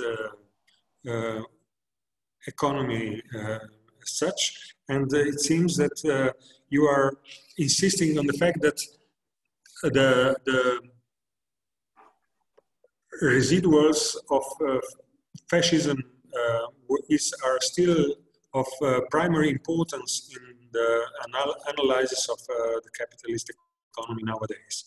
I would like to know if I'm true in saying that, if you are really considering the slavery work in the industrial zones that are not really part of any sovereignty, state sovereignty nowadays in the world, are of primary importance for the capitalist economy nowadays. Is this extra exploitation in slavery work and well, maybe consequences of colonialism are primary, very important, crucial, or they are just a marginal aspect of economy and maybe residual layers of something that in fact could be, speaking for a historical point of view, neglected because the other push in the capitalist economy is prevalent, and the other push is in fact based on the voluntary commission, voluntary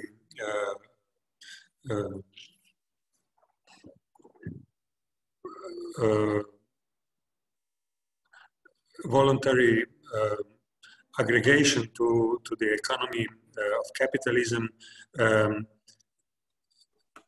that is granted by the vast majority of people around the world, which are happily connected on the IT devices right now and are in effect right now to this crisis, and we are in fact right now part of this trend, are producing extra value, and it seems that all the ITs global companies are enjoying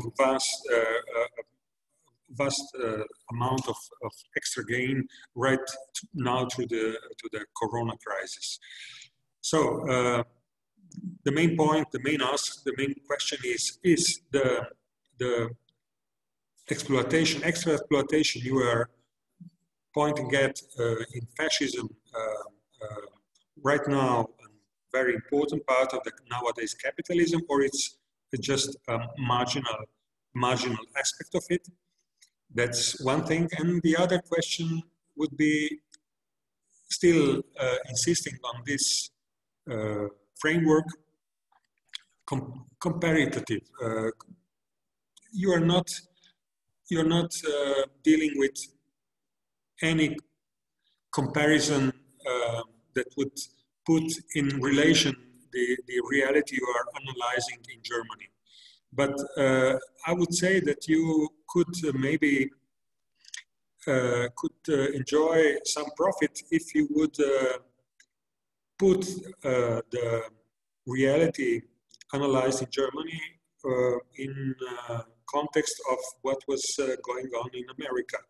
You are maybe acquainted with the fact that, in fact,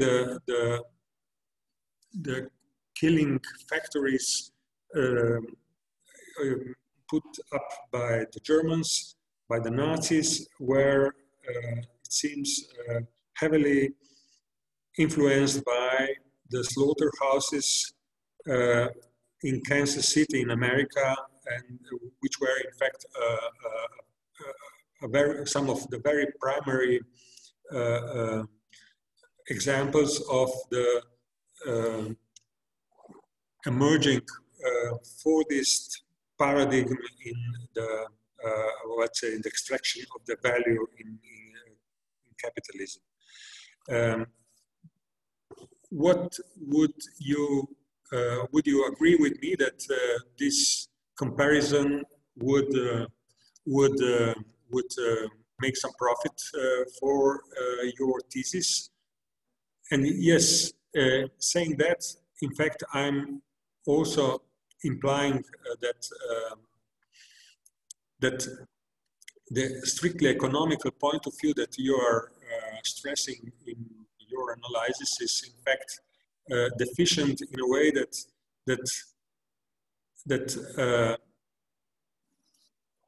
is not taking into account the fact that the economy you are dealing with is heavily burdened by the fact that there was no market at the time, and the products made up by all the German firms were bought by the state, in fact, and there was no free market that was generally supposed by the Marxian political economy.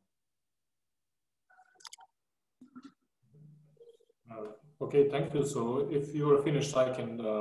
Yes, I'm finished. Okay, thank you.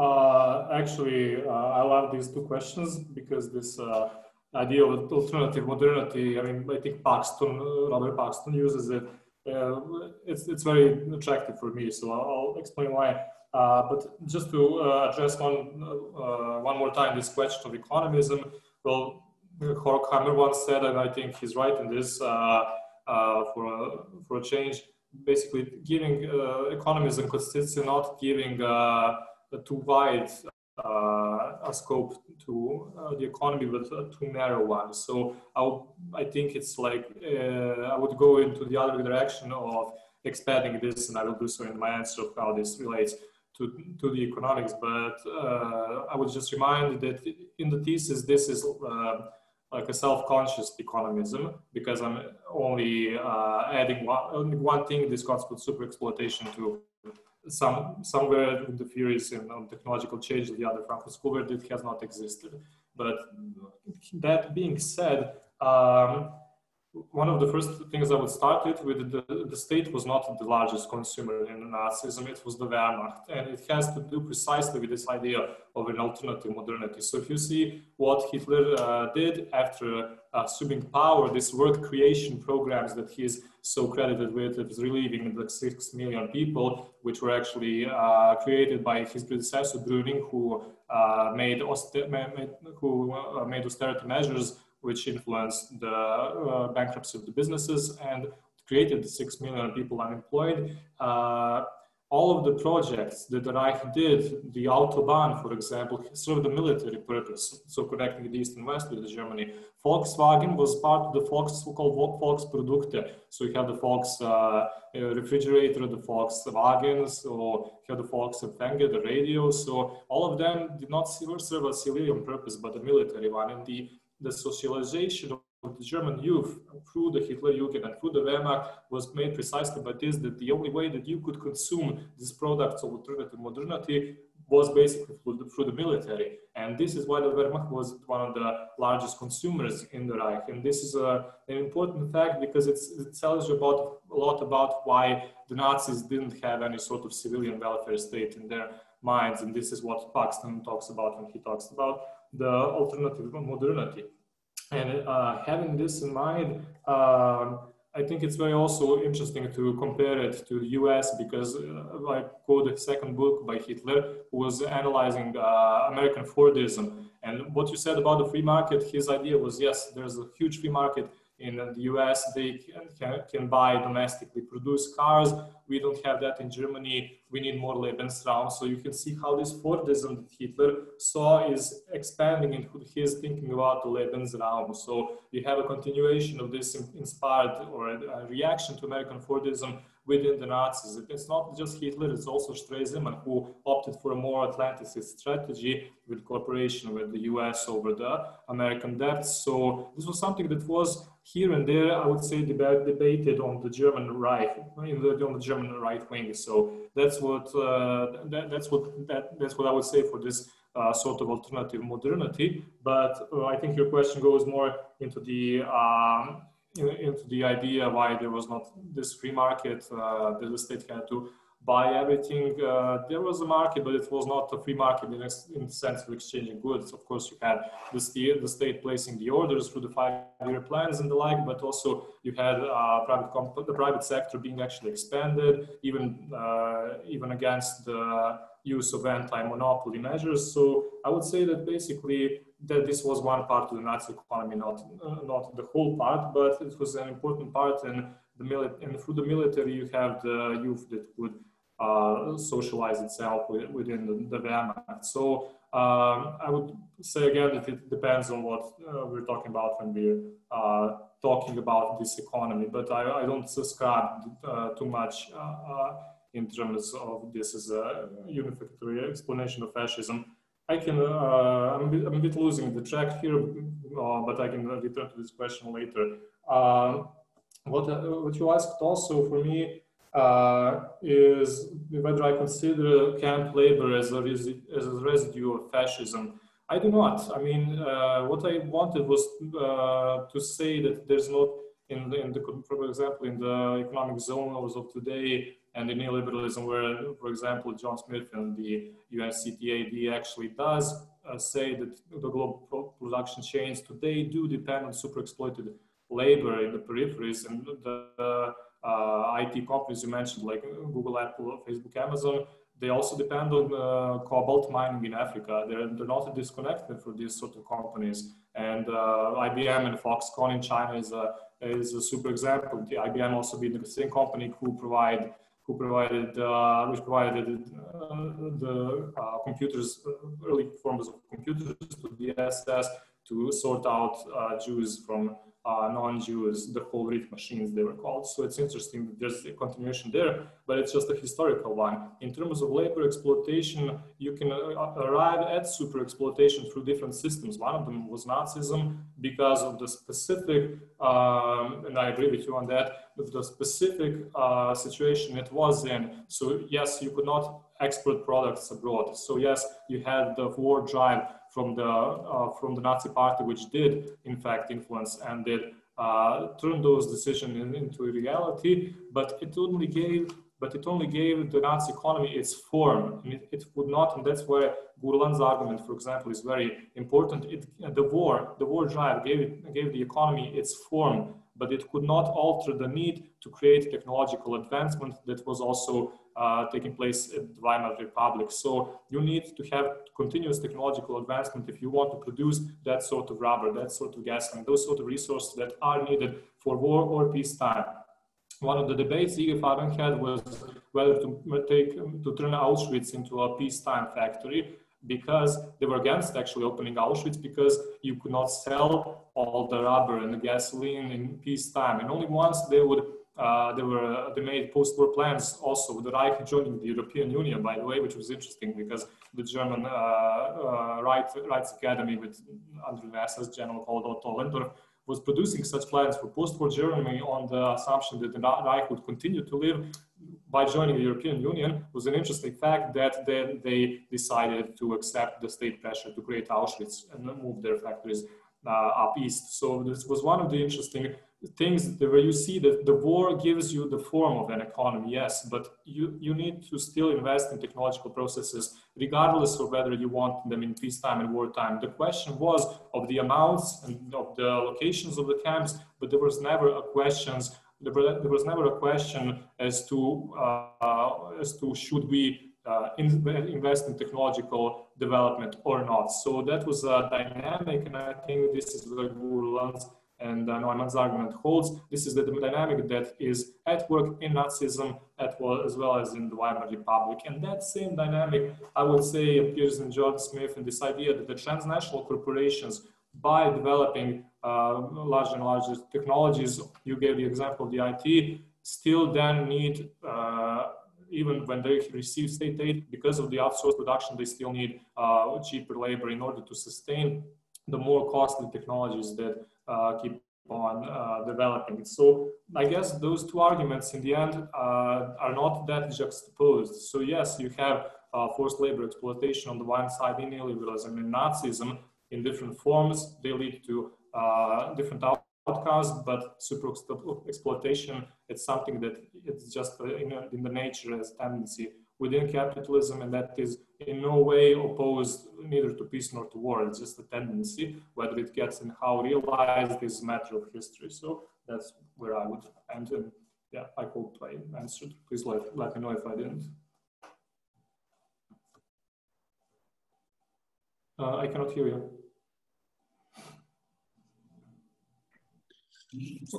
I'm satisfied with your answer. Thank you.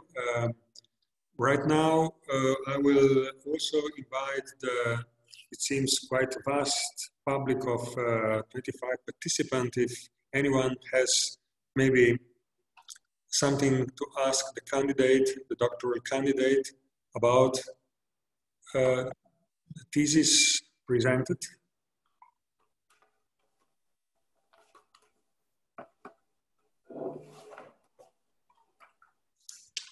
No one seems to come out, so I guess nobody wants to put any additional answers. And right now I will give the word also to the two mentors of the candidate, which were present all the time, not maybe visible on Zoom, but attentionally hearing what was said between the members and the candidate. So please, Mladen Kolar has the word. Yes, well, hi. Well, Peter Klepitz and me, who are supervising the co-supervisor of the thesis, we are not technically members of this committee. We're just a sort of invited guests. Okay. So, on behalf of the two of us, I would just, first I would express my regret that this is not happening live, that we have to do it in this virtual way. And you know that the English expression for PhD defense is viva, like viva voce. And if there is no moment of live presence that there should have been, there's something wrong, there's something missing. And I regret very much, not only this present occasion, but also that this is likely to happen in the future. And this is a likely mode of academic work that we have to face now. And there is something very troubling in this. And I also regret that we had, I mean, quite apart from having to do it over Zoom, that we had quite some problems, acoustic problems with hearing you. That was very difficult. It was really a frustrating experience. Something that should have been an elating experience turned into a rather difficult experience. And well, finally, I would like to express my pleasure, I think, on behalf of both of us. Pleasure of having worked with you over the years. And you were really, it's a pleasure of working with someone who is completely committed, articulate, erudite, and has a very strong sense of purpose in the study. It was a great experience, and I think that the PhD that you presented in the end, I think it's a great contribution.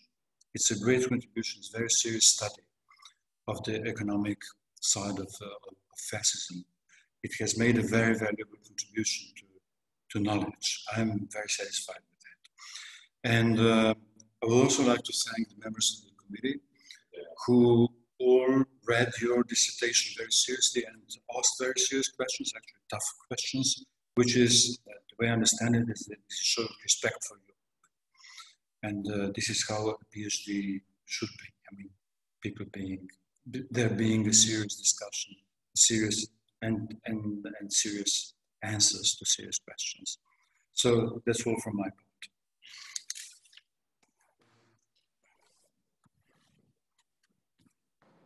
Thank you to Aleksandar for his intervention.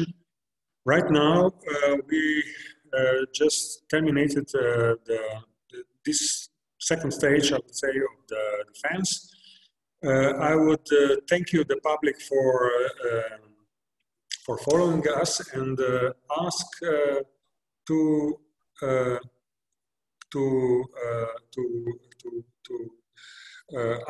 cut the connection for some, I would say, 10 minutes. The committee members will recede to gain a common decision about the exit of this defense. I would like also the candidate to be patient for 10 minutes time approximately before we will be here again to communicate the results of our deliberation. I would also ask Primož Krašovec to stay with us, connected, so we will gain the final conclusion. Thank you to all for this event, and we will be back in 10 minutes.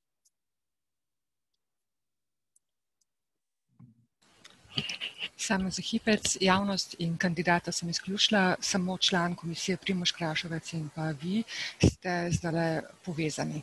Jaz bom tudi snela mikrofon, tako da se pa slišimo znova. Hvala. Mislim, da se bo zdaj kandidata zelo prestrašil, ko se rekel, da komisija rabi 10 minut za presojo, ali ga spustimo. Prosim. Mislim, da je to ni rabno za tehnikalije. Moramo napisati dokumente. Recimo, odločiti se moramo, ali bo Primož Krašovec nam diktiral svoje vprašanje, ali bo naknadno zapisal, kaj bomo napravili. Tukaj vprašam mogoče človeka iz hiše. Jaz mislim, da to ni čuvaj.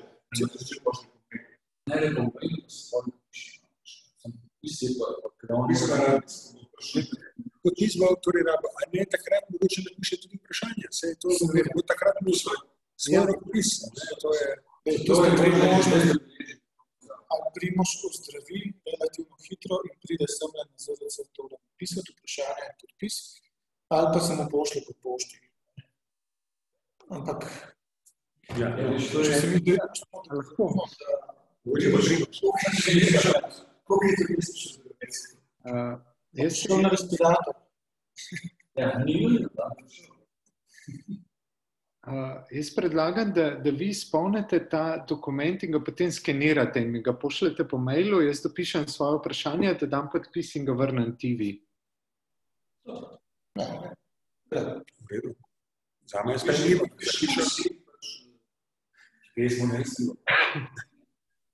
Dobiš odgovor, Primož, zdajle. Na naši fakulteti vse podpisujemo elektronsko pismo. Sken za podpisa prilepim vse podpisno.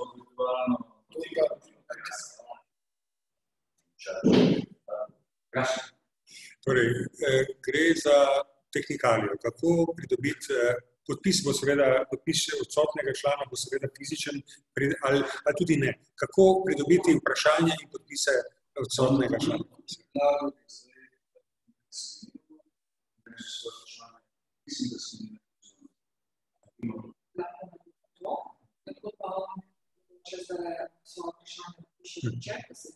No, to je tudi... Potem jaz se poskeniram. Oziroma, jaz bom mogoče sam tale del, sam piše vprašanje. Ker imam dokument, da ne bom zdaj skenirala, pa pod tvojim kanale imam dokument na računalniku. Vse priloži. Papirje, ki ima formo, in v tisto prazno formo, ki ste že svoje napiše svoje, priloži. Primož, si slišal predlog, ki je kazan obrazec. Ali ponovim? Samo vaju zgoraj zdaj slišam. Velja, potem bom ponovil. Tiva, torej zadolžena za reševanje tehničnih vprašanj, pravi, da je mogoče najbolj primeren način rešitve tega da tebi pošlje prazen formular za vpis vprašanj, da ti vpišeš svoje vprašanja v tipkani obliki in jih bo prepisala v formular, ki smo ga mi ročno priložila do tvoje vprašanja. Ne, da je to sprejemljivo. Stran s podpisi bo pa to skenirala, ki se boš gor podpisal in nazaj poslal sken. To ni se reče. Ja. Je to ustrezno? Primož. Primož, se strinjaš s tem? Strinjam se. Dobro. Potem nadaljujemo s podpisi tule, koliko jih je pač potrebno. Jaz moram svoje vprašanje še napisati. Pa sta vidva podpisala, kar sta imela za napisati. Smo vsi podpisali. Tule imamo podpise še. To je še malo zapil. Ne, nekje mi je povedala, nekje, mislim, da je rekla, da se to podpiše. Ti si ena, ki so našli. Kako se rima poligrafija?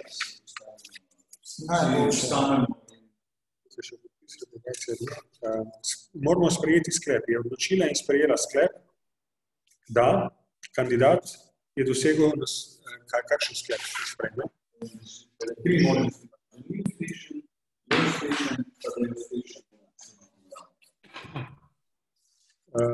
Imamo samo kandidat je situacijo uspešno. To je predlagam, to je eno od možnosti in to je možnost, ki jo jaz predsedujoči predlagam. Kaj pravita člana? Primož? Bom še ponovil tisto, kar sta kolega tu povedala v prostoru, pa Primož ni slišal. Tri možnosti so, ali da je bil neuspešen, ali da je bil uspešen, ali pa da je bil uspešen s summa cum laude. Jaz sem za uspešen. No. Jaz mislim, glede na tekst, čeprav zagovor je bil impresivnejši od teksta, ampak mislim, da tekst ni za cum laude, je pa uspešen. Jaz se tudi s tem strinjam, tako da bomo napisali sklep, da je torej, če ga še zdaj dokaj manj, ki je že tista. To je treba nujno sprejeti. Tako da naš samo cum laude. Vse univerze, ki vprašajo, nič ne rečeš, laude, Kumarum. To da lahko samo najpiše vprašanje. Druge je samo tako? Samo da se tako, da se že petkrat je pozoril za vprašanje komisije. To je dikcija iz pravilnika kandidata disertacije uspešno zgodba. Ja, ampak ti praviš, da tega ni, vendar pa imamo to možnost. Ni gradacije. Ni gradacije.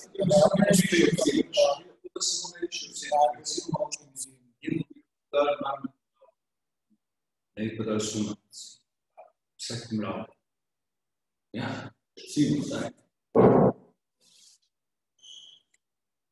Ja, to zdaj že nič.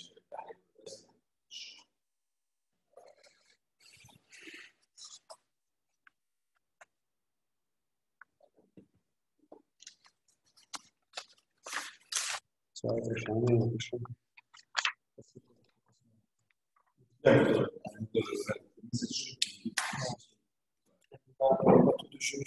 Kandidat je že živčen.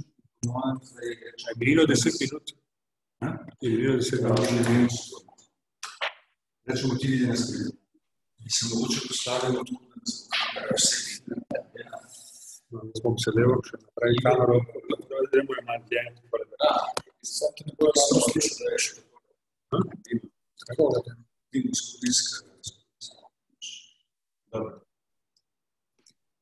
Tiva. Ja, Tiva nas najbrž ne sliši. Tiva, se slišimo? Je treba več peš. Treba analogno reči.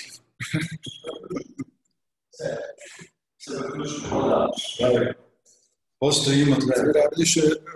Ok, še malo počakajte, prosim, bom začela spuščati Kanal za svetlost. Halo, me slišite? Ja. Ok, začenjam spuščati goste, ki so še ostali, prav?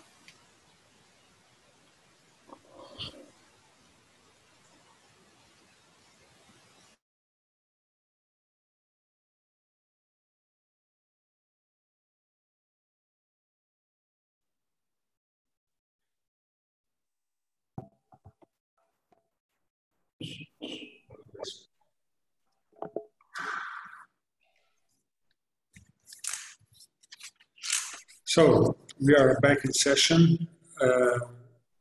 As president of the committee for the evaluation of the dissertation of Aleksandar Matković, I have the honor to communicate that our unanimous opinion was that the candidate was successful in defending his doctoral thesis, and right now I proclaim him to be Doctor of Philosophical Sciences. Congratulations in my name. And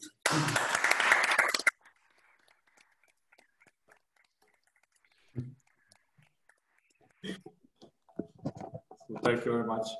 It was an honor to speak today with you, and I think the questions were marvelous. So they helped me also see where the future research can take place. And I'm sad that we didn't do this live, as Professor Dolar says. And I hope to come to Ljubljana at some point so we can carry on discussions at another place, so to speak. So thank you once again. It's a necessary part of the defense to drink a glass of something. So this will have to wait. Yes. So thank you to everyone for this successful meeting, and hoping to be in touch and to have future ones that will be as successful and as nice as this one. I wish everyone to have a nice day, and to the candidate to celebrate in a proper manner this success he gained today. Congratulations, best of luck. Thank you very much, and I think we see each other. So, can we keep in touch? Congratulations, Aleksandar. There are some messages in the chat room. You can check them. Congratulations. Be in touch with you by email. Okay. Thank you very much. Okay, bye.